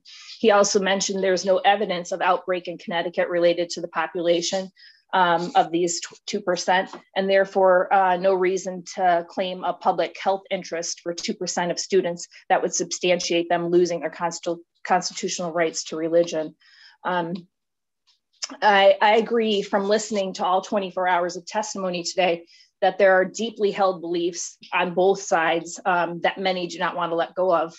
Many on this committee are holding on to the belief that this 2% are posing a public health risk worthy of removing a religious exemption, despite the lack of evidence that this is true. The substantiated stigma surrounding unvaccinated children is being perpetuated to discriminate, segregate, and potentially totally isolate these children from their peers. Doctors, as part of their very job duties, treat people with deadly and potentially contagious diseases daily, yet are denying healthy children access to basic health care based on their inoculation status. Now you, our elected government legislators, want to deny them access to in-person public or private education based on their religious beliefs. These practices, to me, are simply un-American. I urge you to vote no. You 3-minute mark if you wouldn't mind concluding your remarks. Sure. I urge you to vote no to HB 6423 and SB 568. And I'm hoping that our testimonies are put up on the site. I haven't seen mine there yet. So thank you for your time. Thank you for drawing our attention to that. And thank you for being here this morning. I don't see anyone's hand raised. So thank you so much for being here and sharing your perspective. I appreciate it. Sure. Thank you. Next is number 408, Lindsay Steve, followed by number 409, Anita Hill. Hi, good morning. My name is Lindsay Steves. I'm an elementary school teacher, and I'm also a youth staff pastor. Growing up, I was homeschooled, and it was a privilege that my parents were able to give me. I understand that many people do not have that same privilege, but I intend to give that same privilege to my son, and I always have, which is why I went to be an elementary school teacher. Growing up as a homeschooled child, I faced those stereotypes. Many of them are being thrown around in this meeting. Homeschooled kids are isolated. They are not socialized. Whatever other stereotypes you have heard, I've definitely been called them and been exposed to them, as well as my son, I assume, will be as well. But the reason I'm mostly here today is for a more sinister stereotype that is going to be applied to homeschooled children, whether they are not vaccinated. And that is that they are a health risk to the community, so much so that they cannot go to school. I intend to vaccinate my son, but that is my choice. It is not the government's choice. And he is going to have to carry around this stereotype because it's been rather made clear that your votes were decided before you came in here. And I'm sorry, that is speaking out of turn, but that just seems to have been the case. My mother-in-law is not able to speak here today, nor my father-in-law. They're both in the 1700s in terms of their ranking number. But my mother-in-law is a chemist and a college professor who also opposes this bill, and my father-in-law is a pastor. And they both have an immunocompromised daughter. She has drug-induced lupus, and she also opposes this bill. Their voices will not be heard today. And I'm gonna actually end my time there because I do want other people to get a little bit of extra time because they won't. But I do beg you to oppose these bills. Homeschool children have enough stereotypical names called them already. They do not need the sinister, you are a health risk, name at them as well. Thank you. Thank you very much, Ms. Steeves, for your testimony today. I don't see any hand raised, so I'm going to thank you so much for your time and have a good day. Next is 409, Anita Hill, followed by 410, Heather McKeon. Ms. Hill, go right ahead. Can you hear me? I can and see you. Go right ahead. Great. Dear members of the Public Health Committee, I'm here and deeply appreciate the opportunity to oppose Senate Bill 568 and House Bill 6423. I am a lifelong Californian from the Silicon Valley of Northern California who married an awesome person from Connecticut. As it stands, we are set to relocate to Connecticut shortly and have been doing business in the state for the past 5 years. We have purchased our house in Avon, found a private school we love, and are making our final plans to move to your beautiful state with our 2 girls aged 9 and 7. Not only because we want our girls to understand the great history of the East Coast and the differences from the West Coast, but also because we want them to know their large family there. As background, both of my girls have experienced adverse events to vaccines. Both of them are at risk for future reactions acknowledged by our pediatrician. Our beautiful pediatrician, who is known in lectures around the world for being a forerunner in integrative and functional medicine, has told us that even with functional support of their metabolic systems, they are both at risk for additional reactions. I've held my daughter in respiratory distress following DTaP, praying that she would pull through and would not wish this on any other person.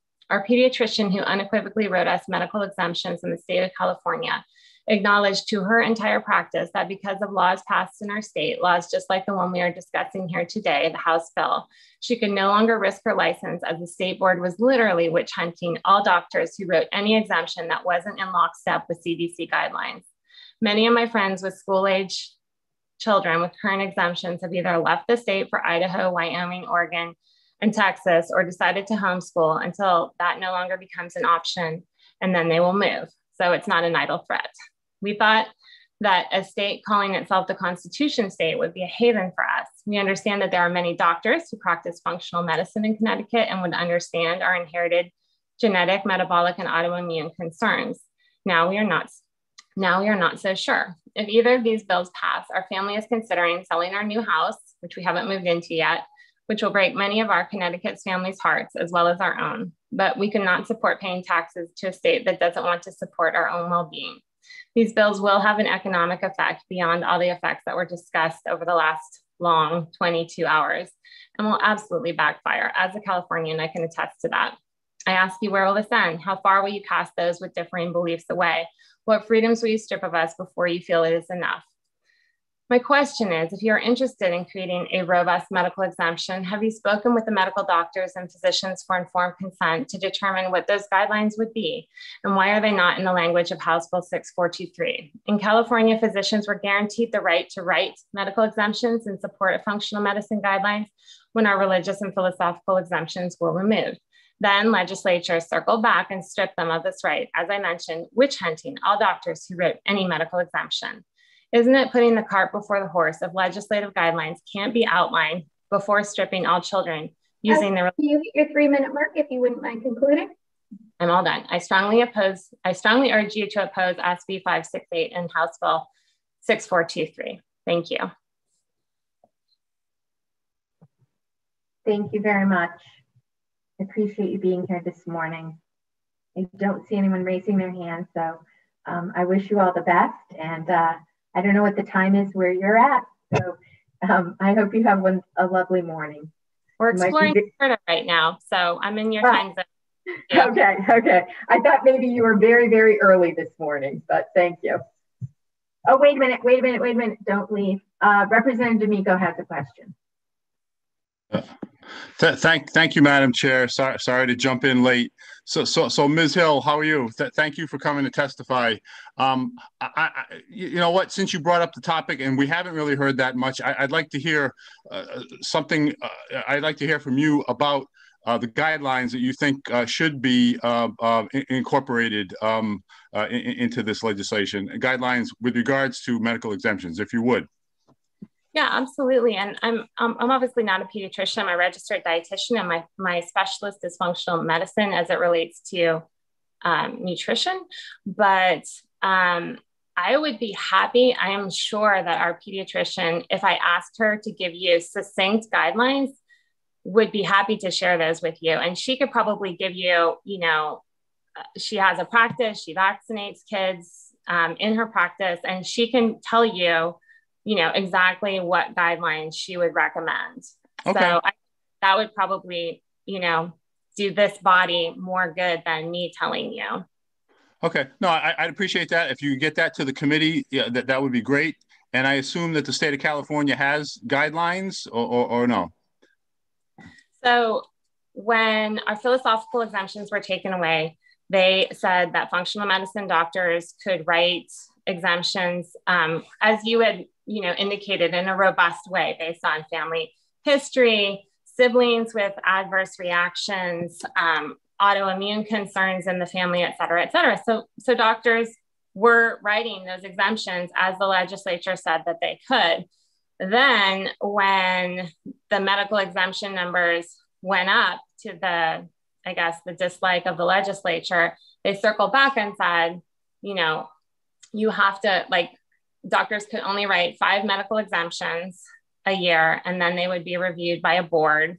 And that the exemptions had to be in lockstep with anaphylaxis or, near death to a vaccine.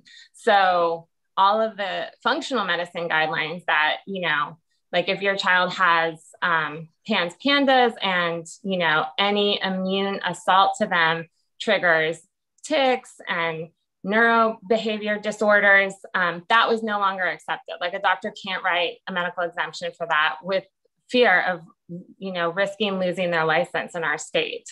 So, the legislature, in order to get the philosophical exemption and the religious exemption removed, promised one thing and then circled back and took that away. So it's been a long, that was in 2015 that it started. So it's been a long 6 years. All right, thank you. I don't want to take up any more time of the committee, but I appreciate that. And if you get me that information, get us that information, that would be great. Thank you. Thank you. Thank you. Thank you, Madam Chair. Thank you, Representative. I don't see any other hands raised, so thank you very much, Ms. Hill, for being here this morning. Next is number 410, Heather McKeon, followed by number 411, Victor Gorshkov. Hi, my name is Heather McKeon. I am coming to you today as a resident of Connecticut and a mother of 5 children to oppose SB 568 and HB 6423. My children have received most of the vaccines that are on the vaccination schedule. I have listened to our pediatrician regarding vaccines, and we have given them the ones that we have decided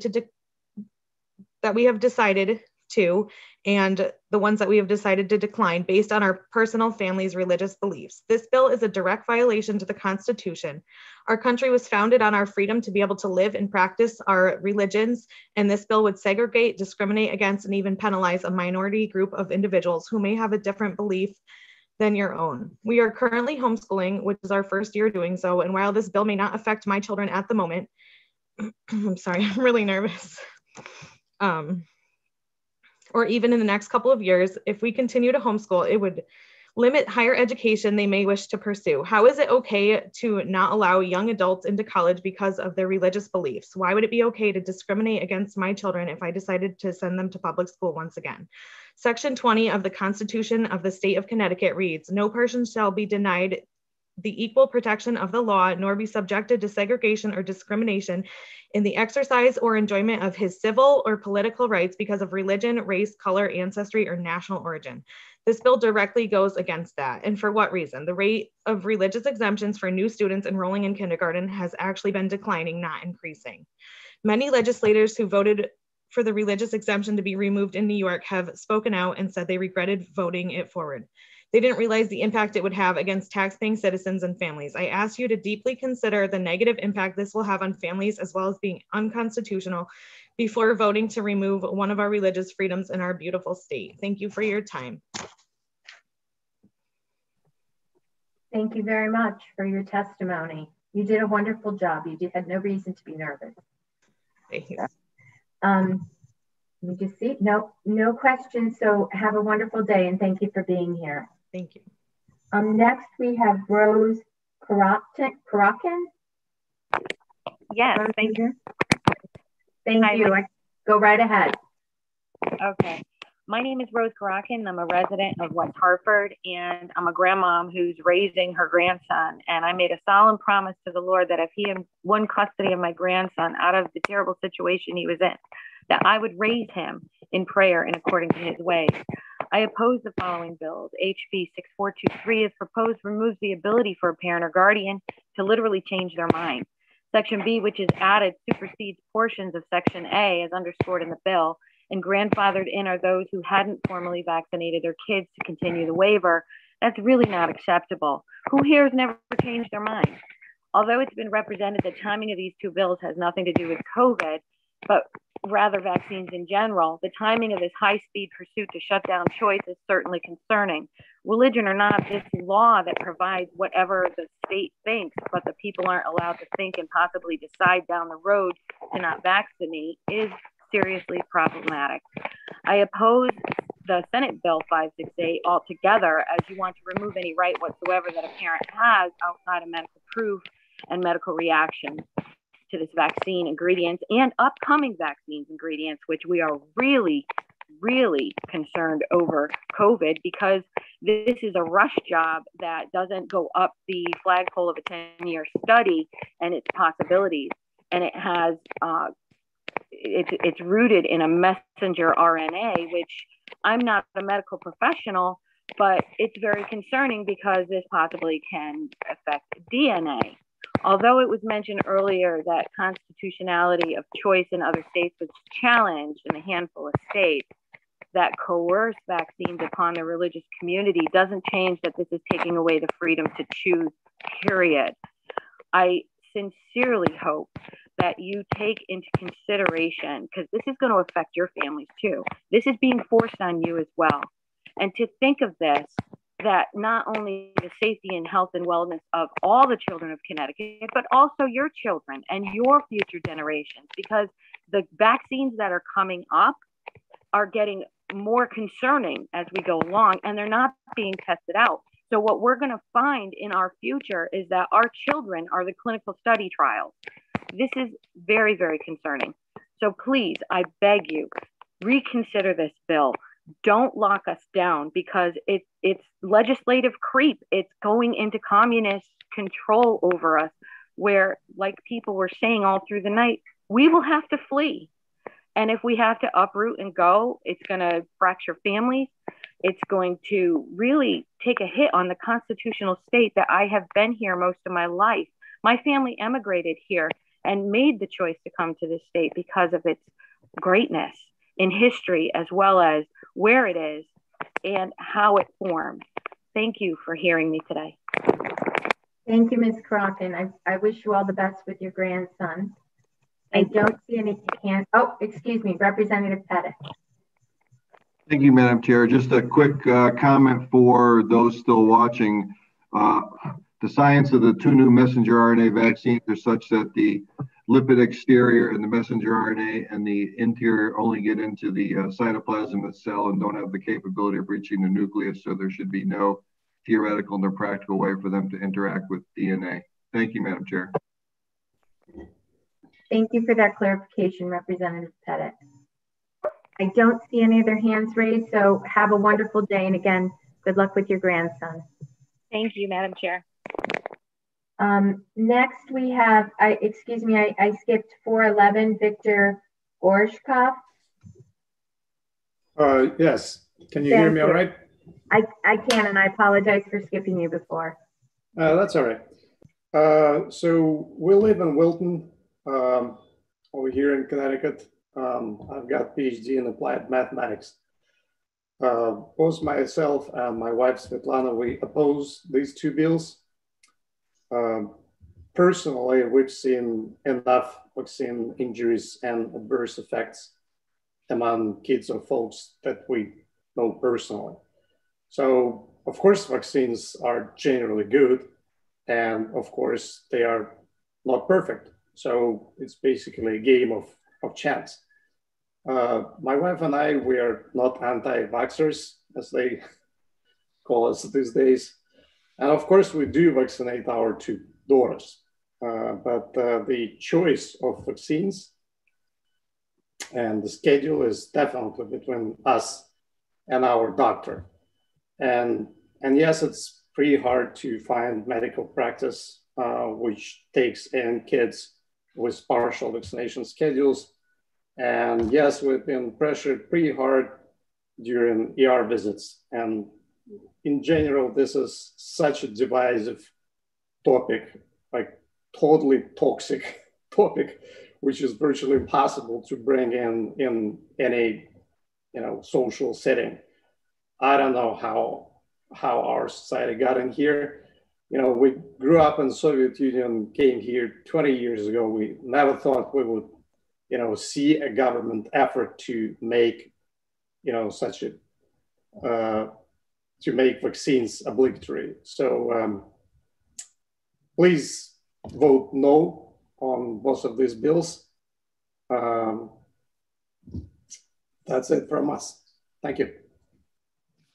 Thank you for your testimony. Any questions? Seeing none, we're going to try to squeeze in as many as we can between 9 and 9 o'clock. Next up is 414, Christian Riley, followed by Kelly Petrignelli. Mr. Riley. Hi, can you hear me? Yes, I can. Please proceed. Okay. And you can see me now. Not really, but that's close enough. All right. Good morning. My name is Dr. Christian Riley. I'm a practicing chiropractor for nearly 20 years in the state of Connecticut. I'm what is known as a first-generation principal chiropractor. My brother and I grew up in a medical household. Both of my parents were registered nurses. As children, we were vaccinated. My brother has been a trauma surgeon for 20 years. As for me, instead of an allopathic healthcare occupation, my deeply held philosophical and Christian beliefs, my personal life experiences, and my relationship with God led me towards a vitalistic profession.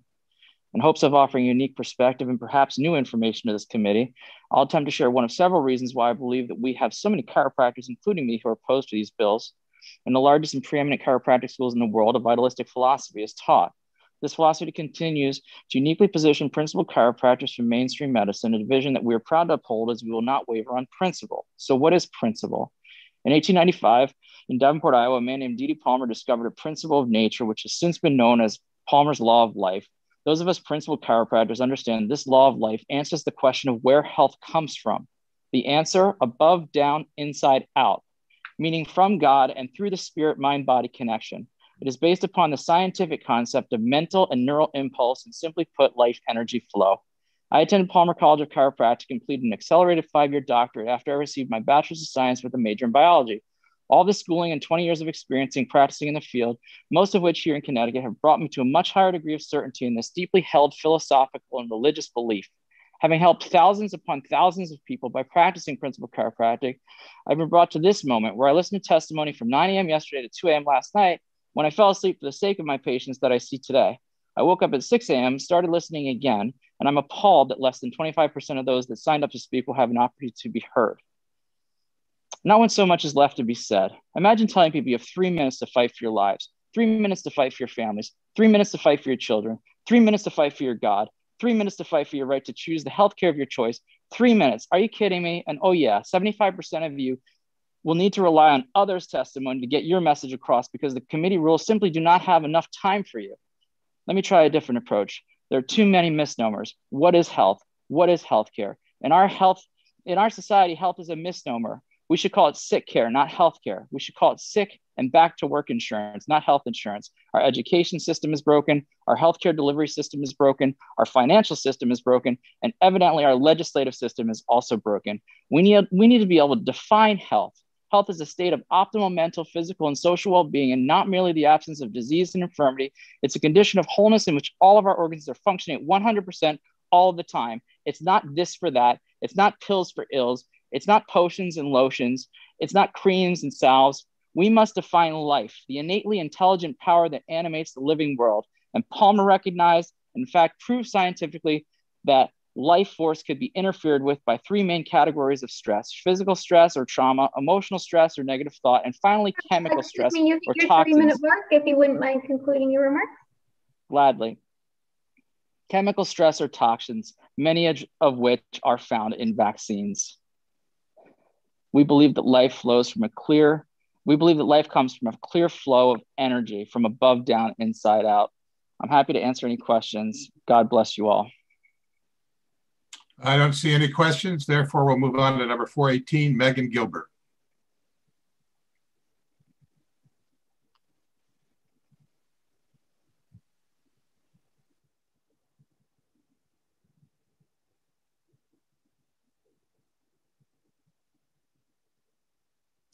Ms. Gilbert, please proceed. There you go. Hi. Hi, can you guys hear me okay? We certainly can. Please proceed. Hi, my name is Megan Gilbert, and I am in strong opposition of SB 568 and HB 6423. I feel like this is such a complicated issue, and there's no simple answers. We really need to work together as communities to address each and all the topics here and to really look at the bigger picture. Thus, I feel the first thing that should be done is to break down this complex problem into parts and to address each one of these parts individually and then wholly where there are potential problems. Where I stand, I do not believe that removing the religious exemption is going to solve any of the vaccine issues, but only make the situation even worse and more complex. Pulling these kids from their schools, their lives, their friends will only put unnecessary emotional and psychological financial burdens on them and their families. I strongly believe that we need to preserve and protect our individual rights to choose what we put into ours and our children's bodies, as well as to protect the First Amendment. And before we go to the extreme of removing the religious exemption, we should first exhaust all other options. One huge topic that I believe that we need to focus on is education. We need to be educating kids, their parents, and the communities. And this is just a number I've heard. If something close to 40% of children in some communities are unvaccinated in some areas in Connecticut, and we don't know why, not only is this a huge problem versus the very small percentage of the population that claims religious exemption, but it also shows a huge problem with the lack of equal education, and focus on education should therefore, I feel, be a major priority. Another area that deserves a lot of attention is research. There are so many related aspects that need to be considered when discussing immunity, such as how it relates to and is impacted by nutrition and diet, epigenetics, genetic makeup, and hereditary factors in general, and so much more. And I think we need to be working on synthesizing safer vaccines. We need to find out whether or not and how people are having reactions, whether it be to the vaccine itself, its mechanism, or the constituent parts within the vaccines. There are so many gray areas here and questions where we don't really have all the research, the statistics, or the science to back up. Therefore, in many cases, people start making assumptions out of fear and their individual experiences, which is understandable, but they begin to push their personal agendas without really having the science to back them up. So I believe that an important part is that we need to do all the research and the problem solving first before we can really answer some of these questions and before we can truly debate the issue. in an accurate manner. And once we've done all the research and we know exactly what the science is telling us, and everyone has been educated properly and has all the information in front of them, only then can we really begin to weigh which issues are more pressing and have more weight. And only then can we have an intelligent and scientifically backed up discussion about vaccines, their risks, what they pose versus the benefits, and how all the related and interwoven topics also take precedence. Only then can we start to solve this very complicated issue and to start to work on all the individual. You hit your 3-minute mark if you wouldn't mind. Sure. In summary, I feel that things we need to focus on and improve our education about vaccines, nutrition, and improving immunity through research and on surrounding all aspects of the topic, and related topics such as mental health, creating safer vaccines, protecting our individual rights, building stronger communities, and working together on our common goals of protecting our children, creating a safe and healthy world for everyone to thrive in. We're all treated with fairness and equality, and there's no discrimination or segregation of any kind. I do have a bachelor's degree in chemistry from UConn and minor in molecular and cell biology, and I've taken many upper level PhD classes in chemistry, and I've taught at the university level as a TA. So I think of myself as a humanist though. If anyone has any questions, please feel free to ask. Thank you. I do not see any questions, in which case we will move on to number 419, Christopher Ross, followed by Monica Calafiore. Good morning. Morning. Morning. Ross. I oppose the bill HB 6423 and the SB 568. And I'd like to give the balance of my time to my wife. That's actually the decision maker for our family. Hi, my name is Jacqueline Ross. We live in Northeast Connecticut. We have always lived here. Our entire families are here. We went to local high school, tech school, and started our careers and built a home here. It's unfortunate that we're still dealing with this. We had our first child in 2015, and I wish back then I knew what I do now. I didn't know that people were fighting to keep the religious exemption back then. In fact, I didn't even know exemptions were a thing before I had kids. I feel like it's honestly kind of crazy that you need permission to figure what you can do with your family as far as medical procedures go. What children are causing a public health crisis right now? There's none. We're not having outbreaks of measles, mumps, anything like that at all. Even last year with the 22 hours of testimony that was admittedly flawed data, this still passed through to the House, which I think is unacceptable, in my opinion, with how many people were in opposition. For the people of Connecticut, look how many people are here right now. This will backfire if it passes. Parents will not compromise their convictions. They'll figure it out, and it's going to cost the state enormous amounts of money and expulsion hearings and lawsuits. People will figure it out. They'll either homeschool like we plan on doing if this passes, or leaving the state, which is unfortunate, but we had amazing childhoods going to public schools and participating in sports and scouts and things to that nature. And the fact that our kids won't have that same opportunity is really saddening. And this is, in my view, very stereotypical. How many people have jumped on here and said, I'm not anti-vax, but the fact that if someone just opposes one single vaccination, they're considered anti-vax. And this is just going to discriminate our children even more. And like someone had mentioned before, if they're homeschooled, whether they're vaccinated or not, people are going to make the assumption that they are some kind of disease carriers, which is in fact not true. We don't have data to support that any kind of illnesses are coming from unvaccinated or not fully vaccinated children in the school communities. So I hope that you guys do hear everyone speaking out and listen to the parents, because honestly, last year we wrote some awesome testimonies. We had great data bringing to you, and I was pissed, and I'm pissed this year that this is still, it feels like we're not being heard and that this is about politics. Thank you. Thank you. Seeing no questions, we're going to move on to number 420, Monica Calafiore, followed by Mark Ferris.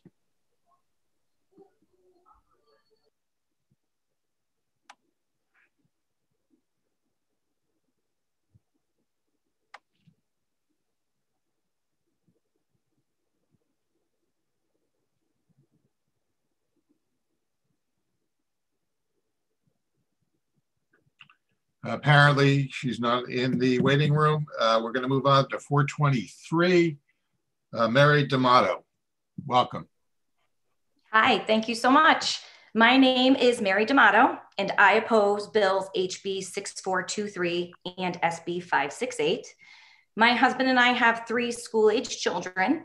I have a 12th, 8th, and 2nd grader who prior to COVID excelled in school socially and academically. However, since the start of remote learning, my children's grades and education has suffered significantly. Under the current language of the bill, my 12th grader would be allowed to graduate high school and attend college in the state of Connecticut. My 8th grader would be allowed to finish high school and play sports, but then would not be allowed to attend college in Connecticut, which would not afford us any in-state tuition benefits. And my 2nd grader would immediately be considered a public health threat and would be banned from attending public school and participating in sports in this state. I am aware that you offer homeschooling as a solution for the parents who choose not to vaccinate due to their religious beliefs. However, homeschooling would not be an option for my family. My husband and I both work full-time outside of the home, and we cannot afford to become a single family income. Also worth mentioning, I don't have a teaching degree. I don't have any formal training on elementary curriculum, and I have no idea how to begin. Have you considered the devastating effects that this would have on the mental health of our children? Recently, I spoke to a psychologist at CCMC that has said they have been inundated with adolescent mental health emergencies, and she anticipates that it's only going to get worse. If this bill passes, we are ensuring a new public health crisis. Together, my husband and I own 3 businesses, and we employ 21 employees. We believe in vaccines, we believe in science and medical breakthroughs, but we also feel strongly that medical decisions should be left between a patient and his or her doctor. No one should be forced or coerced into any medical procedure ever. If this bill passes, my kids and I will be forced to leave the state, and it will divide my family. If this bill passes, my husband will have to remain in Connecticut for an extended transition period.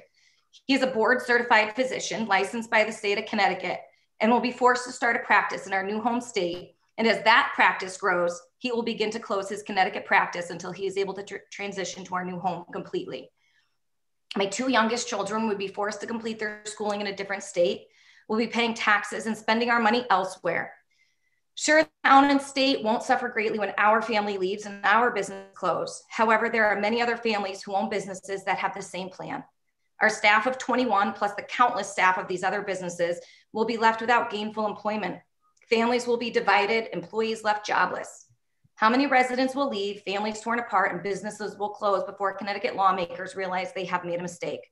We saw it happen in New York when there was a mass exodus in 2019. And I ask you, why is only one of my healthy children considered a threat to the public? How should I explain to my 8-year-old that her older brothers can go to school and be with their friends and the teachers they love, but she cannot?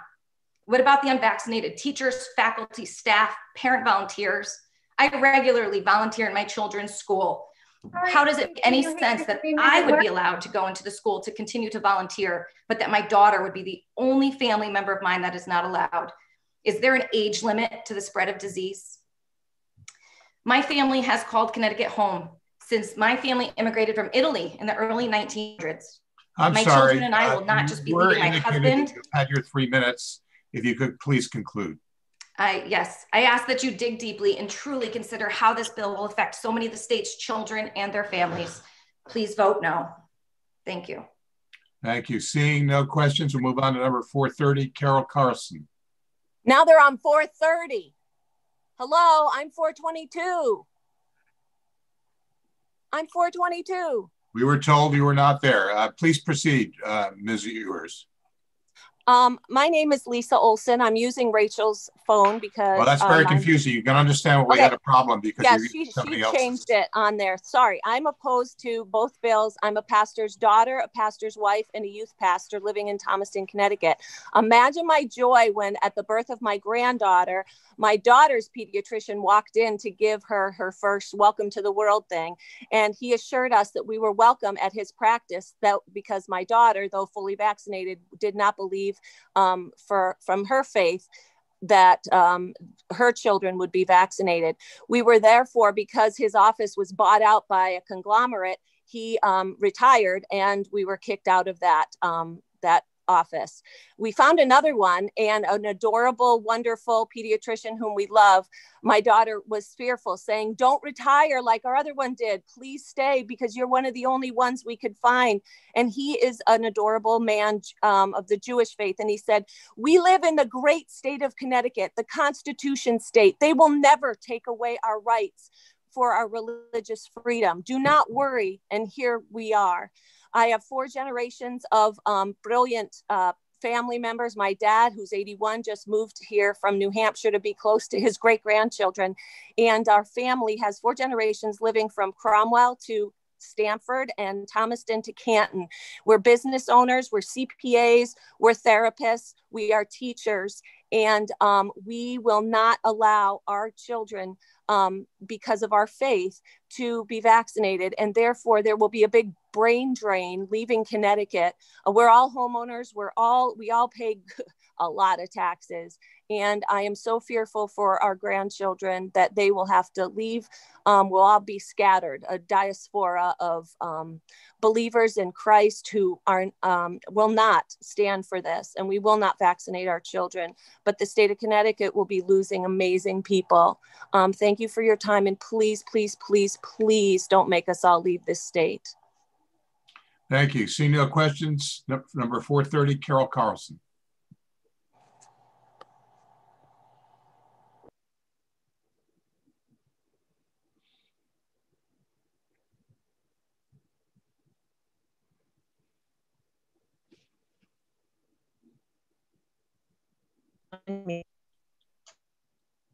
Please proceed, Ms. Carlson. We're trying to squeeze in a couple more before we're done here.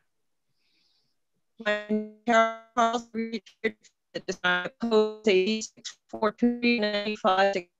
sorry, Ms. Carlson, you're really not coming through very clearly. Can you do anything to improve that? I can go upstairs. Give me 1 second. I'll run. Any better? Much better. Thank you. All right, I oppose these 2 bills as I feel they remove the last means for Connecticut residents to retain their inherent individual right to choose for themselves and their children. I'm not against vaccines as a whole, but in this instance, this vaccine is very different. This RNA-based vaccine, I don't feel there's enough testing and study done, and if it has been, I don't feel the information is available for everybody to make a good, valid decision. I'm going to interrupt you just for 1 moment, just to clarify for your benefit that the COVID vaccine is not part of this bill, but please continue. Okay. I came from the Roe versus Wade generation. We fought for our right to choose. Came from the Vietnam generation, the school busing desegregation generation, thalidomide babies, and Monsanto. I've witnessed the rise and influence of big pharma and have felt the influence in the medical field and the food industry. I've worked with insurance companies for 20 years. I'm very discouraged by their arrogant and false facts and lobbying for their profits. The regulation there should be more regulation in these industries. As far as the pediatrician issues, they are real. My son was born in 1978. Since the age of 2, he has fought severe chronic asthma and other health issues. And the other regulations, as far as I'm also an OxyContin victim because it was introduced to my husband in '99 as a non-addictive painkiller. I lost him in 2019. I've lost faith in science and modern medicine. I'm currently hanging on to my last threads of faith in government, and especially the FDA. Antibiotics are overused. There are natural remedies. How come they're buried? Nutrition is so poor, no wonder people have compromised immune systems. Lastly, there can be no board to decide if one's religion is valid enough to earn an exemption. That's all I have to say. Thank you, Ms. Carlson. We're going to move on next to Julian Bett, and then we're going to do what I promised 23 hours ago to elected officials. Speak at the very end. Representative Case will probably be the last word today, but please proceed, Ms. Bett. Hello, my name is Julian Betty, and I'm here to oppose HB 568 and SB 6423. I'm a high honor student in my freshman year of high school. I enjoy basketball. I played freshman soccer this year, and I presently dive for the pop rock team. I also have been playing piano since I was 5 years old. I enjoy my friends and learning about new things every day at school. My favorite subject areas are math and honors Spanish.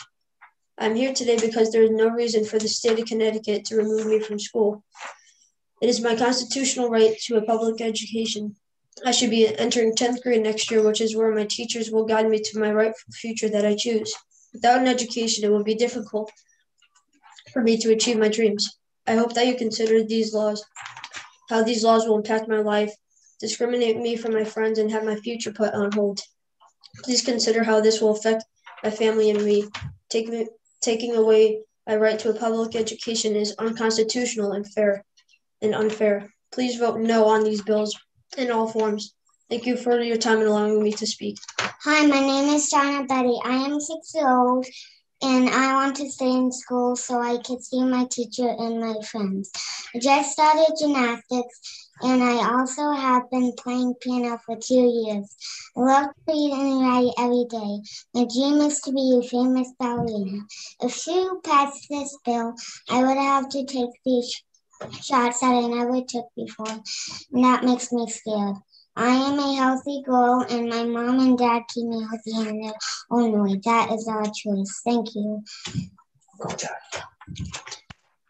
My name is Jai Betty, and I oppose HB 568 and SB 6423. I want to stay in school for the following reasons. I like playing football with my friends in school when we are all there at recess. I also love my computer class, and I'm learning Spanish too. For a career, I want to be an actor and a YouTuber, inspiring children around the world. My life goal is to donate at least $10 million to charity. If these bills pass, then there is a lower chance for me to accomplish my life goals. I'm a 6th grader now, and my parents told me about the new rule for 6th graders and below will not be able to go back to school if these bills pass. This is very unfair to my little sisters and me. I was also looking forward to meeting my soulmate and having 4 kids and getting married in the future. But all of this gets majorly slowed down from these bills. Please think of kids like me when you were voting. Thank you for your time. Thank you all for your testimony. I really do hope you meet your soulmate regardless of the outcome of this legislation.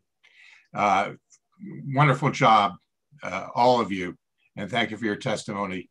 Thank you. We're down to the very last minutes here. I understand Rep. Case cannot join us, so we're going to end with Cynthia Crockett-Croshaw. Please, Ms. Crockett-Croshaw, you get the last word today. Thank you very much. I would like to let you know that I oppose House Bill 6423 and Senate Bill 568. I feel that this is an issue of respect, and you ought to treat other people how you would want to be treated. And I feel like if this bill were passed, that it would show a complete lack of respect, disregard, and outright trampling of other people's religious beliefs and right to an equal education. I believe that it was out of respect that 60 years ago during a polio outbreak, when Connecticut instituted the vaccination laws, that it established a religious exemption. The data in current time shows that the religious exemption is consistently low year after year. The overwhelming majority of school children in Connecticut are vaccinated, 96 to 97%. The law has been a great success over the past 60 years, and we know that because there have not been any significant outbreaks in Connecticut due to the lack of vaccinations. Thus, it is apparent that these bills are not really about vaccinations, but about eliminating religious freedom from our society. Our founding fathers fled religious persecution in their countries and established this country as a place where people could be free to practice their religion. The First Amendment prohibits any law which impedes the free exercise of religion, and the 14th Amendment prohibits discrimination on that basis. Connecticut law likewise provides that the government shall not burden a person's exercise of religion and cannot be discriminated. This country gives asylum to thousands of people a year. and Connecticut is home to several sanctuary cities. As such, Connecticut has significant numbers of people who came to this country and Connecticut seeking religious freedom. They did not lightly leave their countries, their family, their friends to come to a strange land only to be discriminated against in restricting their religion. Coming to a place where they're not going to get education for their children if they don't accede to the government's demands. People have come to the land of the free to be free. They have not risked their lives and lost everything for a country that is disingenuous and merely gives lip service to religious freedom. These bills attempt to withhold public education contrary to the 14th Amendment. If passed, this will create a population of children who are not equally educated and socialized. This will disproportionately impact lower and middle class families because they don't have the money and the resources to educate in the same way. Furthermore, if there is a contingent of children that are not going to school, they will not be equally socialized. We know from the past year of remote learning and the record suicide and depression rates, the devastating effect. You hit your 3-minute mark, if you wouldn't mind concluding. I'm sorry? You hit your 3-minute mark, if you wouldn't mind concluding your remarks. Oh, absolutely. Thank you. Well, I would conclude saying that, as the court rightly said in Brown versus the Board of Education, that separate is not equal and has no place in our society. And I hope that we've learned from history how toxic separate is. And I think that one of the greatest problems in our society is lack of respect for one another. And I hope that this legislature is above that. Thank you very much for listening. Thank you. And I think ending on a tone of respect is exactly where we ought to be. Before we adjourn this hearing, a few things I'd like to say. First of all, we acknowledge that there are a lot of people out there that would have wished to have been able to present their point of view to this committee over the last 24 hours. And I will reiterate for the umpteenth time that we want to hear from you, and we encourage you to submit written testimony. We're going to give ourselves the better part of a week to go through that testimony so that everybody's voice can be heard in one fashion or another. So please do so. Secondly, I would be remiss if I did not thank profusely our crack staff that has been with us every step for the last 24 hours. Our administrator, Beverly Henry, Lindsay Van Buren, Cass Fruin, David Ratcliffe, and Alexandra Doratinsky. We could not have done this without you. And in fact, you did much of the work, and we just basically rode on your coattails. And lastly, I want to thank all the members of the committee who persevered through this 24 hours and all those who watched us. We have tried to honor a good process and to listen to the people of the state of Connecticut. And we assure you that we will have a vigorous debate on the merits of this bill when we contemplate passing it out of committee in the near future. So I want to thank you all for your participation. Mr. Chair? Yes, Representatives excuse me, that must be the administrator. Ms. Henry? Representative would like to say something. I see. Now, Representative Zupkis. Thank you, Mr. Chair. I'll be brief. I just wanted to say to the people out there, the almost 1,700 people that were not heard, that I personally don't believe there's anyone on this committee that can read 1,700 pieces of testimony. And I am sad to say that I don't believe all of their voices will be heard, whether they oppose this bill or support it. So I just wanted to put that out there to the people of Connecticut that did not get a chance to voice their opinions, because I know I can't read that many pieces of testimony, and I'm not sure that anyone on this committee can.